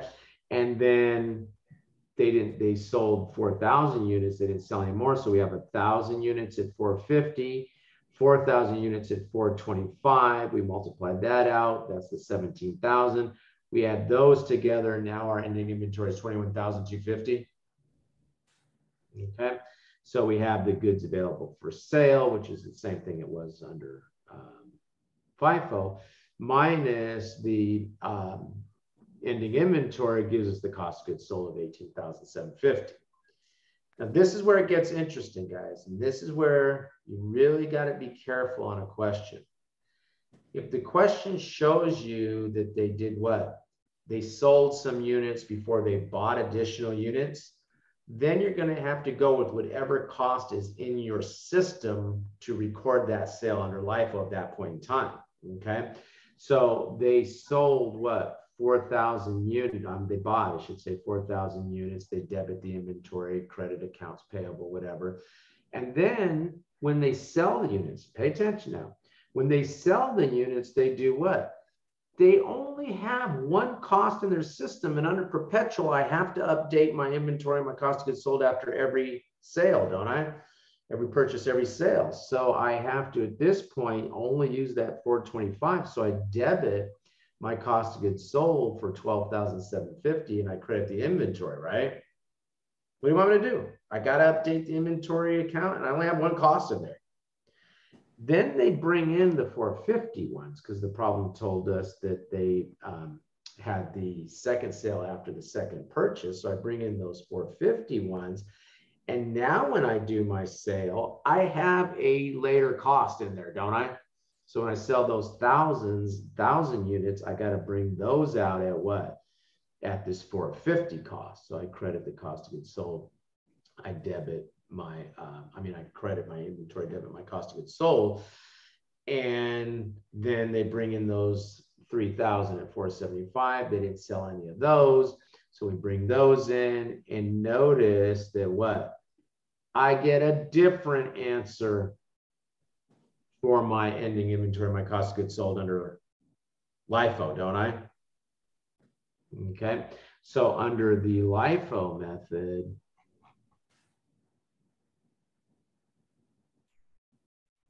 did they say that they don't give the same number? I don't know if they say it somewhere. Anybody see it? That's okay. We'll write it in. I don't know. They might say it, but just flashcard down here. They might say that. I don't know where. Flashcard what? Under LIFO, ending inventory and cost of goods sold will not be the same number.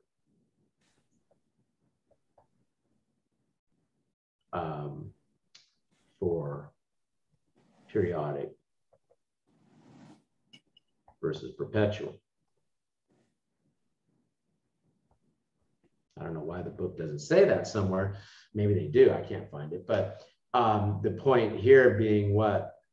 Maybe they say it down there.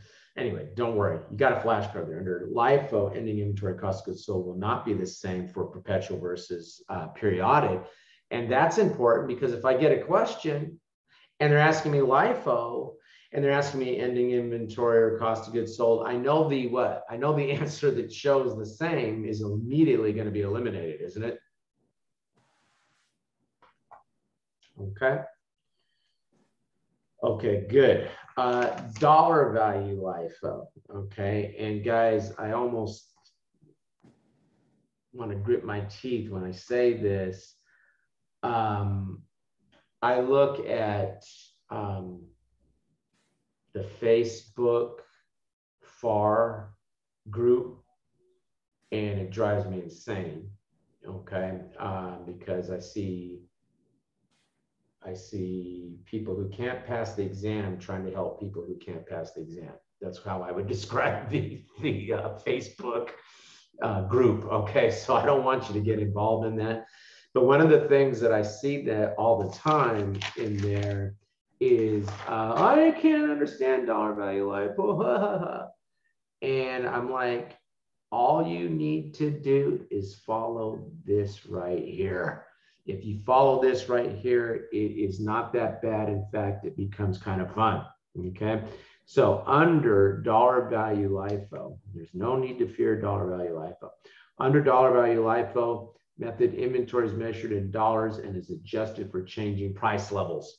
And we need a price index to do so. And this is how you calculate that price index. Now, I think what might be derailing some folks is you have to realize that you have to take the total ending inventory at current year cost, and then you have to divide that by the total ending inventory at base year cost. I think where sometimes students, candidates run into problems, they try to calculate the index just based on what got added for the period. No, it's the total. That's the key thing. Okay, so write in that total, that word total there, but let's just look over here, and you can see, and any question's going to have to give you the base year. They're going to have to get you the current year. Otherwise, you can't calculate the index. Okay. Now, they tell us that at what? At the year one base year. Okay. And then they tell us what the year one layer, what was added that year. Okay. What was added that year. And they have to give it to you at base year, at current year. You add whatever the beginning was plus whatever layer was added that year. That gives you the total at year end, doesn't it? And you have the total at what? You have it at base, you have it at current year. You follow the formula that I do want you to flashcard up there. You follow that formula. Congratulations, CPA. You just calculated the index, didn't you? Okay. Now, sometimes the problem will say the company calculates, and you'll be like, well, if the company calculates it, where is it? You know, the answer is saying you have to calculate when they say the company calculates it, right? But there's the price index. Okay. Now, once you get the price index, what you do is you pick up the layer that was added at base year and you multiply it by what? By the index that just calculated. Congratulations, you just turned base year into current year, didn't you? And then you go ahead and you add that layer in at the current year, and that's the ending inventory now at current dollars. Base year stays at base year. The only things you have to adjust are the what? Are the current year adjusting base to current. Now, most problems will only make you go through the 1 year, okay? If they made you do another year, they'd have to give you what got added in at base year for year 2 in this example, what got added in at current year in this example, 60, 80, we take what? We take the total, we follow the formula, the total divided by the base year gives me the index. We pick up what was the layer at base year. We multiply it by the index. We just turn that base year cost into a current year cost for that layer. We add it, the 20,000 to the previous balance. We're now at 66,000. Most problems will only make you go through 1 layer, but if they make you do 2, that's how you do 2. Okay. Okay, now some problems might sit there and give you the price index. So if they sometimes they get cute, they say it's internally calculated, which means you're going to have to calculate it. But in this question, they gave me the index. Well, if they give me the index, and I think this thing says you should still make this table, I'm like, what for? Unless I'm going to also make a set of chairs to go with this table. I don't care for this table. They gave me the index. And if I know that what they had, and they'd have to give me the base year, and the base year had 500, and then it got up to what?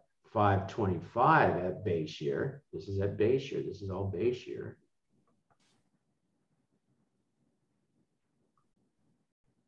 Okay, my pin's crapping out on me here, but this is all base year. They began with what, 50. They end with 525. Then that means they must have added a layer of what? 25,000 at base year. But I have to turn this into what? I have to turn it into current year. So I take that 25,000, I multiply it by the index. Thank you, God. I'm not trying to strike that out because that's important. What's happening? Am I losing something? You guys still with me? I don't know why they're playing music for me at this point. Okay, but oh, is that what it is? They're not going to let me change, and I'm not going to bother. Okay, so at least it'll still let me erase. So what happens? We have what? We have that $1.10 up there.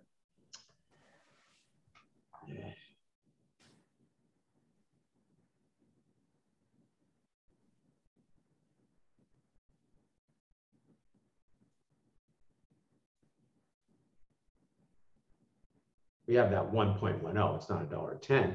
We multiply it by what? By the 25,000. That means that I just turned the layer, year one layer, into current dollars. I add it to my base year beginning.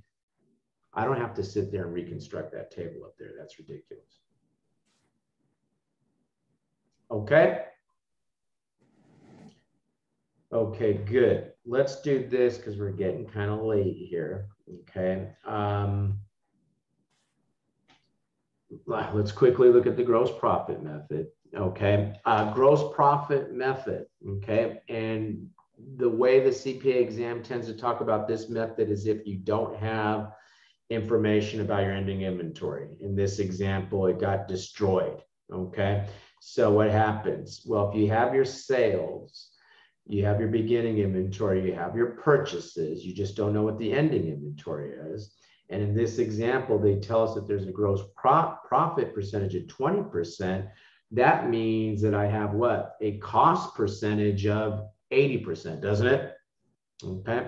So if your sales were 200,000 and you multiply it by the cost percentage, your gross profit percentage minus 1, gives me an 80% cost percentage. That means my cost of goods sold is 160,000. And here we go. Now I can use that periodic sort of Catholic priest formula, 100,000 beginning inventory, add the purchases, right? That's goods available for sale. I just estimated what the cost of goods sold using that cost percentage. So my ending inventory must have been 40,000. Firm purchase commitment. Remember, we said that what? If you are obligated to buy inventory at a certain price, even though you haven't taken constructive receipt of that inventory yet, okay, you get committed to purchase it at 5 million. If the value falls down to 4 million, you have to take a loss. You will literally debit loss on for your income statement and credit and liability. Okay, so what we're going to do with the time we have left is we're going to take a look at these couple of questions, okay? And I'm going to do the first one with you, and then I'm going to ask you to work the second one. I'm going to stay with you while you work it, but I'm going to ask you to work that one a little bit more on your own, okay? But let's look at this first one, okay? And the reason I want to work this one with you is because I want to show you how to avoid falling into the trap that the examiners want you to fall into. Okay, so the examiners are looking at this and they're saying that we had beginning inventory was understated by 26,000, ending inventory was overstated by 52, and how did that affect the cost of goods sold? Now, the common mistake that students make is they try to deal with both those problems simultaneously. Figure out the effect on cost of goods sold for each of these misstatements separately, and then figure out the effect on cost of goods sold. So I'm going to first do the situation with the ending inventory, which they tell me was understated by what? 26,000. So using my little, Catholic priest thing, my beginning inventory, right? Plus what? Plus purchases gives me goods available for sale minus ending inventory gives me what? The cost of goods sold. So I'm just going to think about the effect of the ending inventory, which again, just to remind myself, they said it was understated by 26,000. So I'm going to put a minus 26,000. Is 26,000 too low? I don't care what the purchases were. Doesn't matter. That means that that the goods available for sale must also be understated by 26,000, just looking at the effect of what the ending inventory did to the goods available for sale, right? Now, even though they give me information about the ending inventory, and I might be able to use that here, I like to just say, don't worry about that right now, John, because I don't want to get myself confused. Just know that because the beginning inventory was 26,000 too low, the cost of goods sold is what? 26,000 too low? Gotta be. Okay. Now I'm going to deal with the issue with the ending inventory. Okay. So I don't care what the beginning inventory was. Doesn't matter. Okay. I don't care what the purchases were. The goods available for sale doesn't matter. I just want to isolate what happened with the ending inventory. And they told me that the ending inventory is what? Is 78,000. Excuse me, not 78,000, but what? Now you know what the answer is. Was 52,000 too what? Too high? So in effect, what happened? I subtracted too much from my goods available for sale. And so my cost of goods sold would be what? 52,000 too low? Because I subtracted too much from my goods available for sale and calculated my cost of goods sold. So the effect of both of these problems was to what? Understate my cost of goods sold, wasn't it? So as a result of these two mistakes, my ending inventory is 78,000 too low, understated. Okay. Now, I often get students that say, well, that's more confusing to me. I'm better doing it all at once. Well, then go ahead. I'm just telling you, if you're comfortable with doing it all at once, fine. But I'm telling you that the mistake that I see is you get halfway through that trying to think one thing's going one way, one thing's going the other, and you lose yourself. Okay. Okay, good. Let's look at this last question with the couple minutes. We're going to go a little over, guys. But with the couple of minutes that we have left, let's go ahead and I want you to work this one. And then we're going to come back and look at it after I give you some time with it.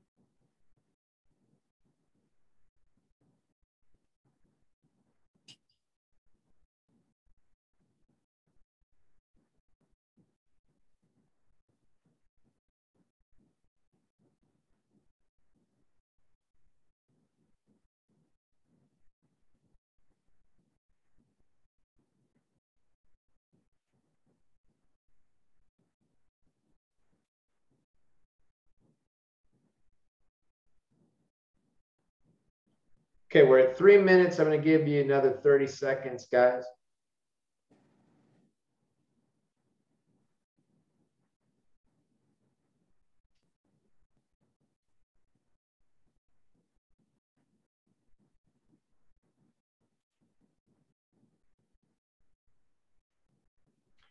Okay, good. I'm optimistic. I feel good because 92% of us got it correct, and nobody picked, nobody picked C or D. So that's all good. I mean, I wish everyone got it right, but we're going to take a look at how we would have gotten to the right answer. But just quickly, test taking technique before we get into why B is correct. You start to look, and we know that under what? Under LIFO, when you have this situation where an additional purchase came in after the last sale, the answer what? Cannot be the same. So C and D are gone. You just doubled your chances of getting this question right just by remembering that one fact, right? Okay. Now, when I look at this, I don't know, sometimes guys, depending on what kind of mood I'm in, sometimes perpetual seems easier to me. Sometimes periodic seems easier to me. For this one, for some reason, perpetual seemed easier to me, okay? So when I look, I see that they had a purchase of 800 units. They're using they're asking me the perpetual system. So under perpetual, what happens?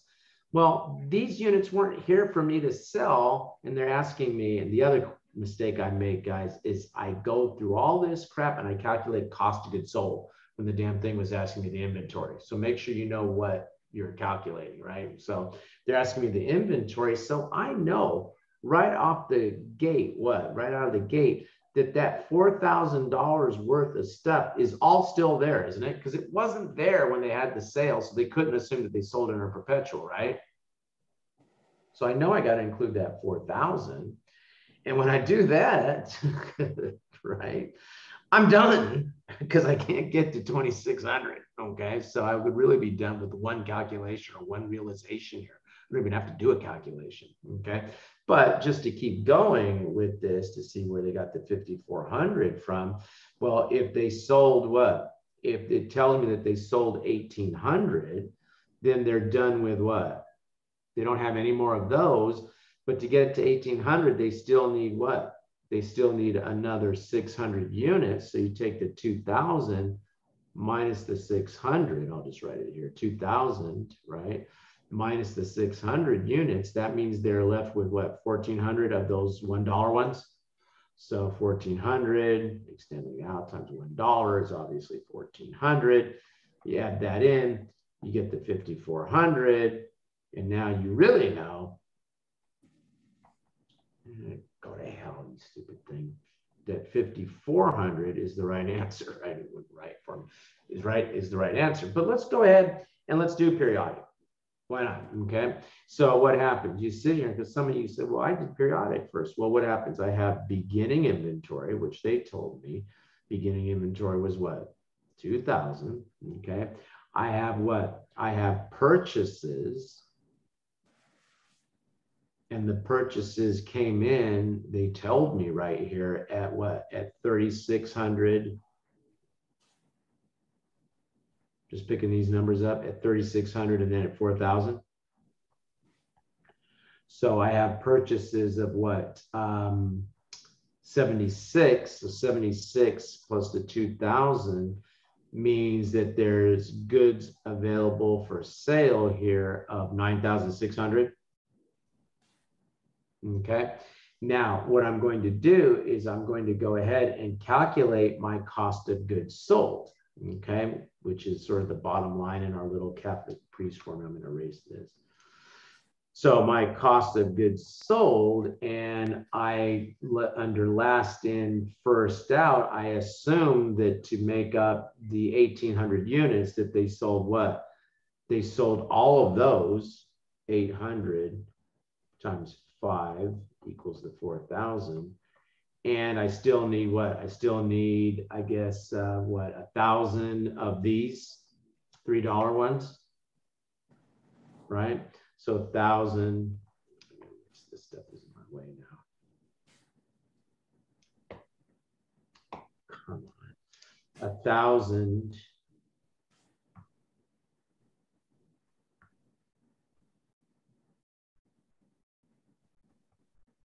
at $3, right? Are still there or got sold. So that's 3,000. That's what, $7,000 is my cost of goods sold. So how can I create a cost of goods sold of 7,000 when I have goods available for sale in the inventory, goods available for sale of 9,600? I must have what? Had an ending inventory of 2,600 that I subtracted to get me to the 7,000, right? So I don't know. I think in this particular question, and it varies from question to question, I think perpetual is easier, but sometimes I get students that'll say, no, I think that periodic was easier, whatever. Most important thing here is what? If you got rid of C and D and you know the numbers have to be different, pick your favorite punch and go ahead and do what? Figure that one and you're done, right? And then if you feel you've got a cushion of time, which most people that take the FAR exam never really, I've never had any student come to me and say, oh, the FAR exam gave me way too much time. Okay, so, you know, you probably will feel time crunch. So this might, for a question like this, might be a good way of taking a question that's going to maybe take most candidates 3 minutes, and some candidates are going to err into spending more than 3 minutes on any one question, which you're never going to make that mistake. You can maybe work this thing in a minute and a half.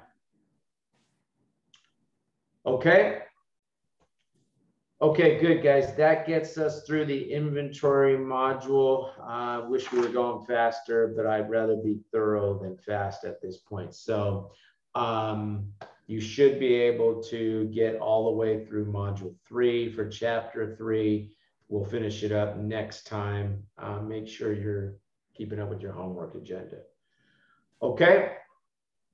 Questions? Okay, guys. I will see you next week, and stay tuned for information on the books, okay, for the folks that will worry about that. Thank you. Thank you. Have a good night. Good night. Good night.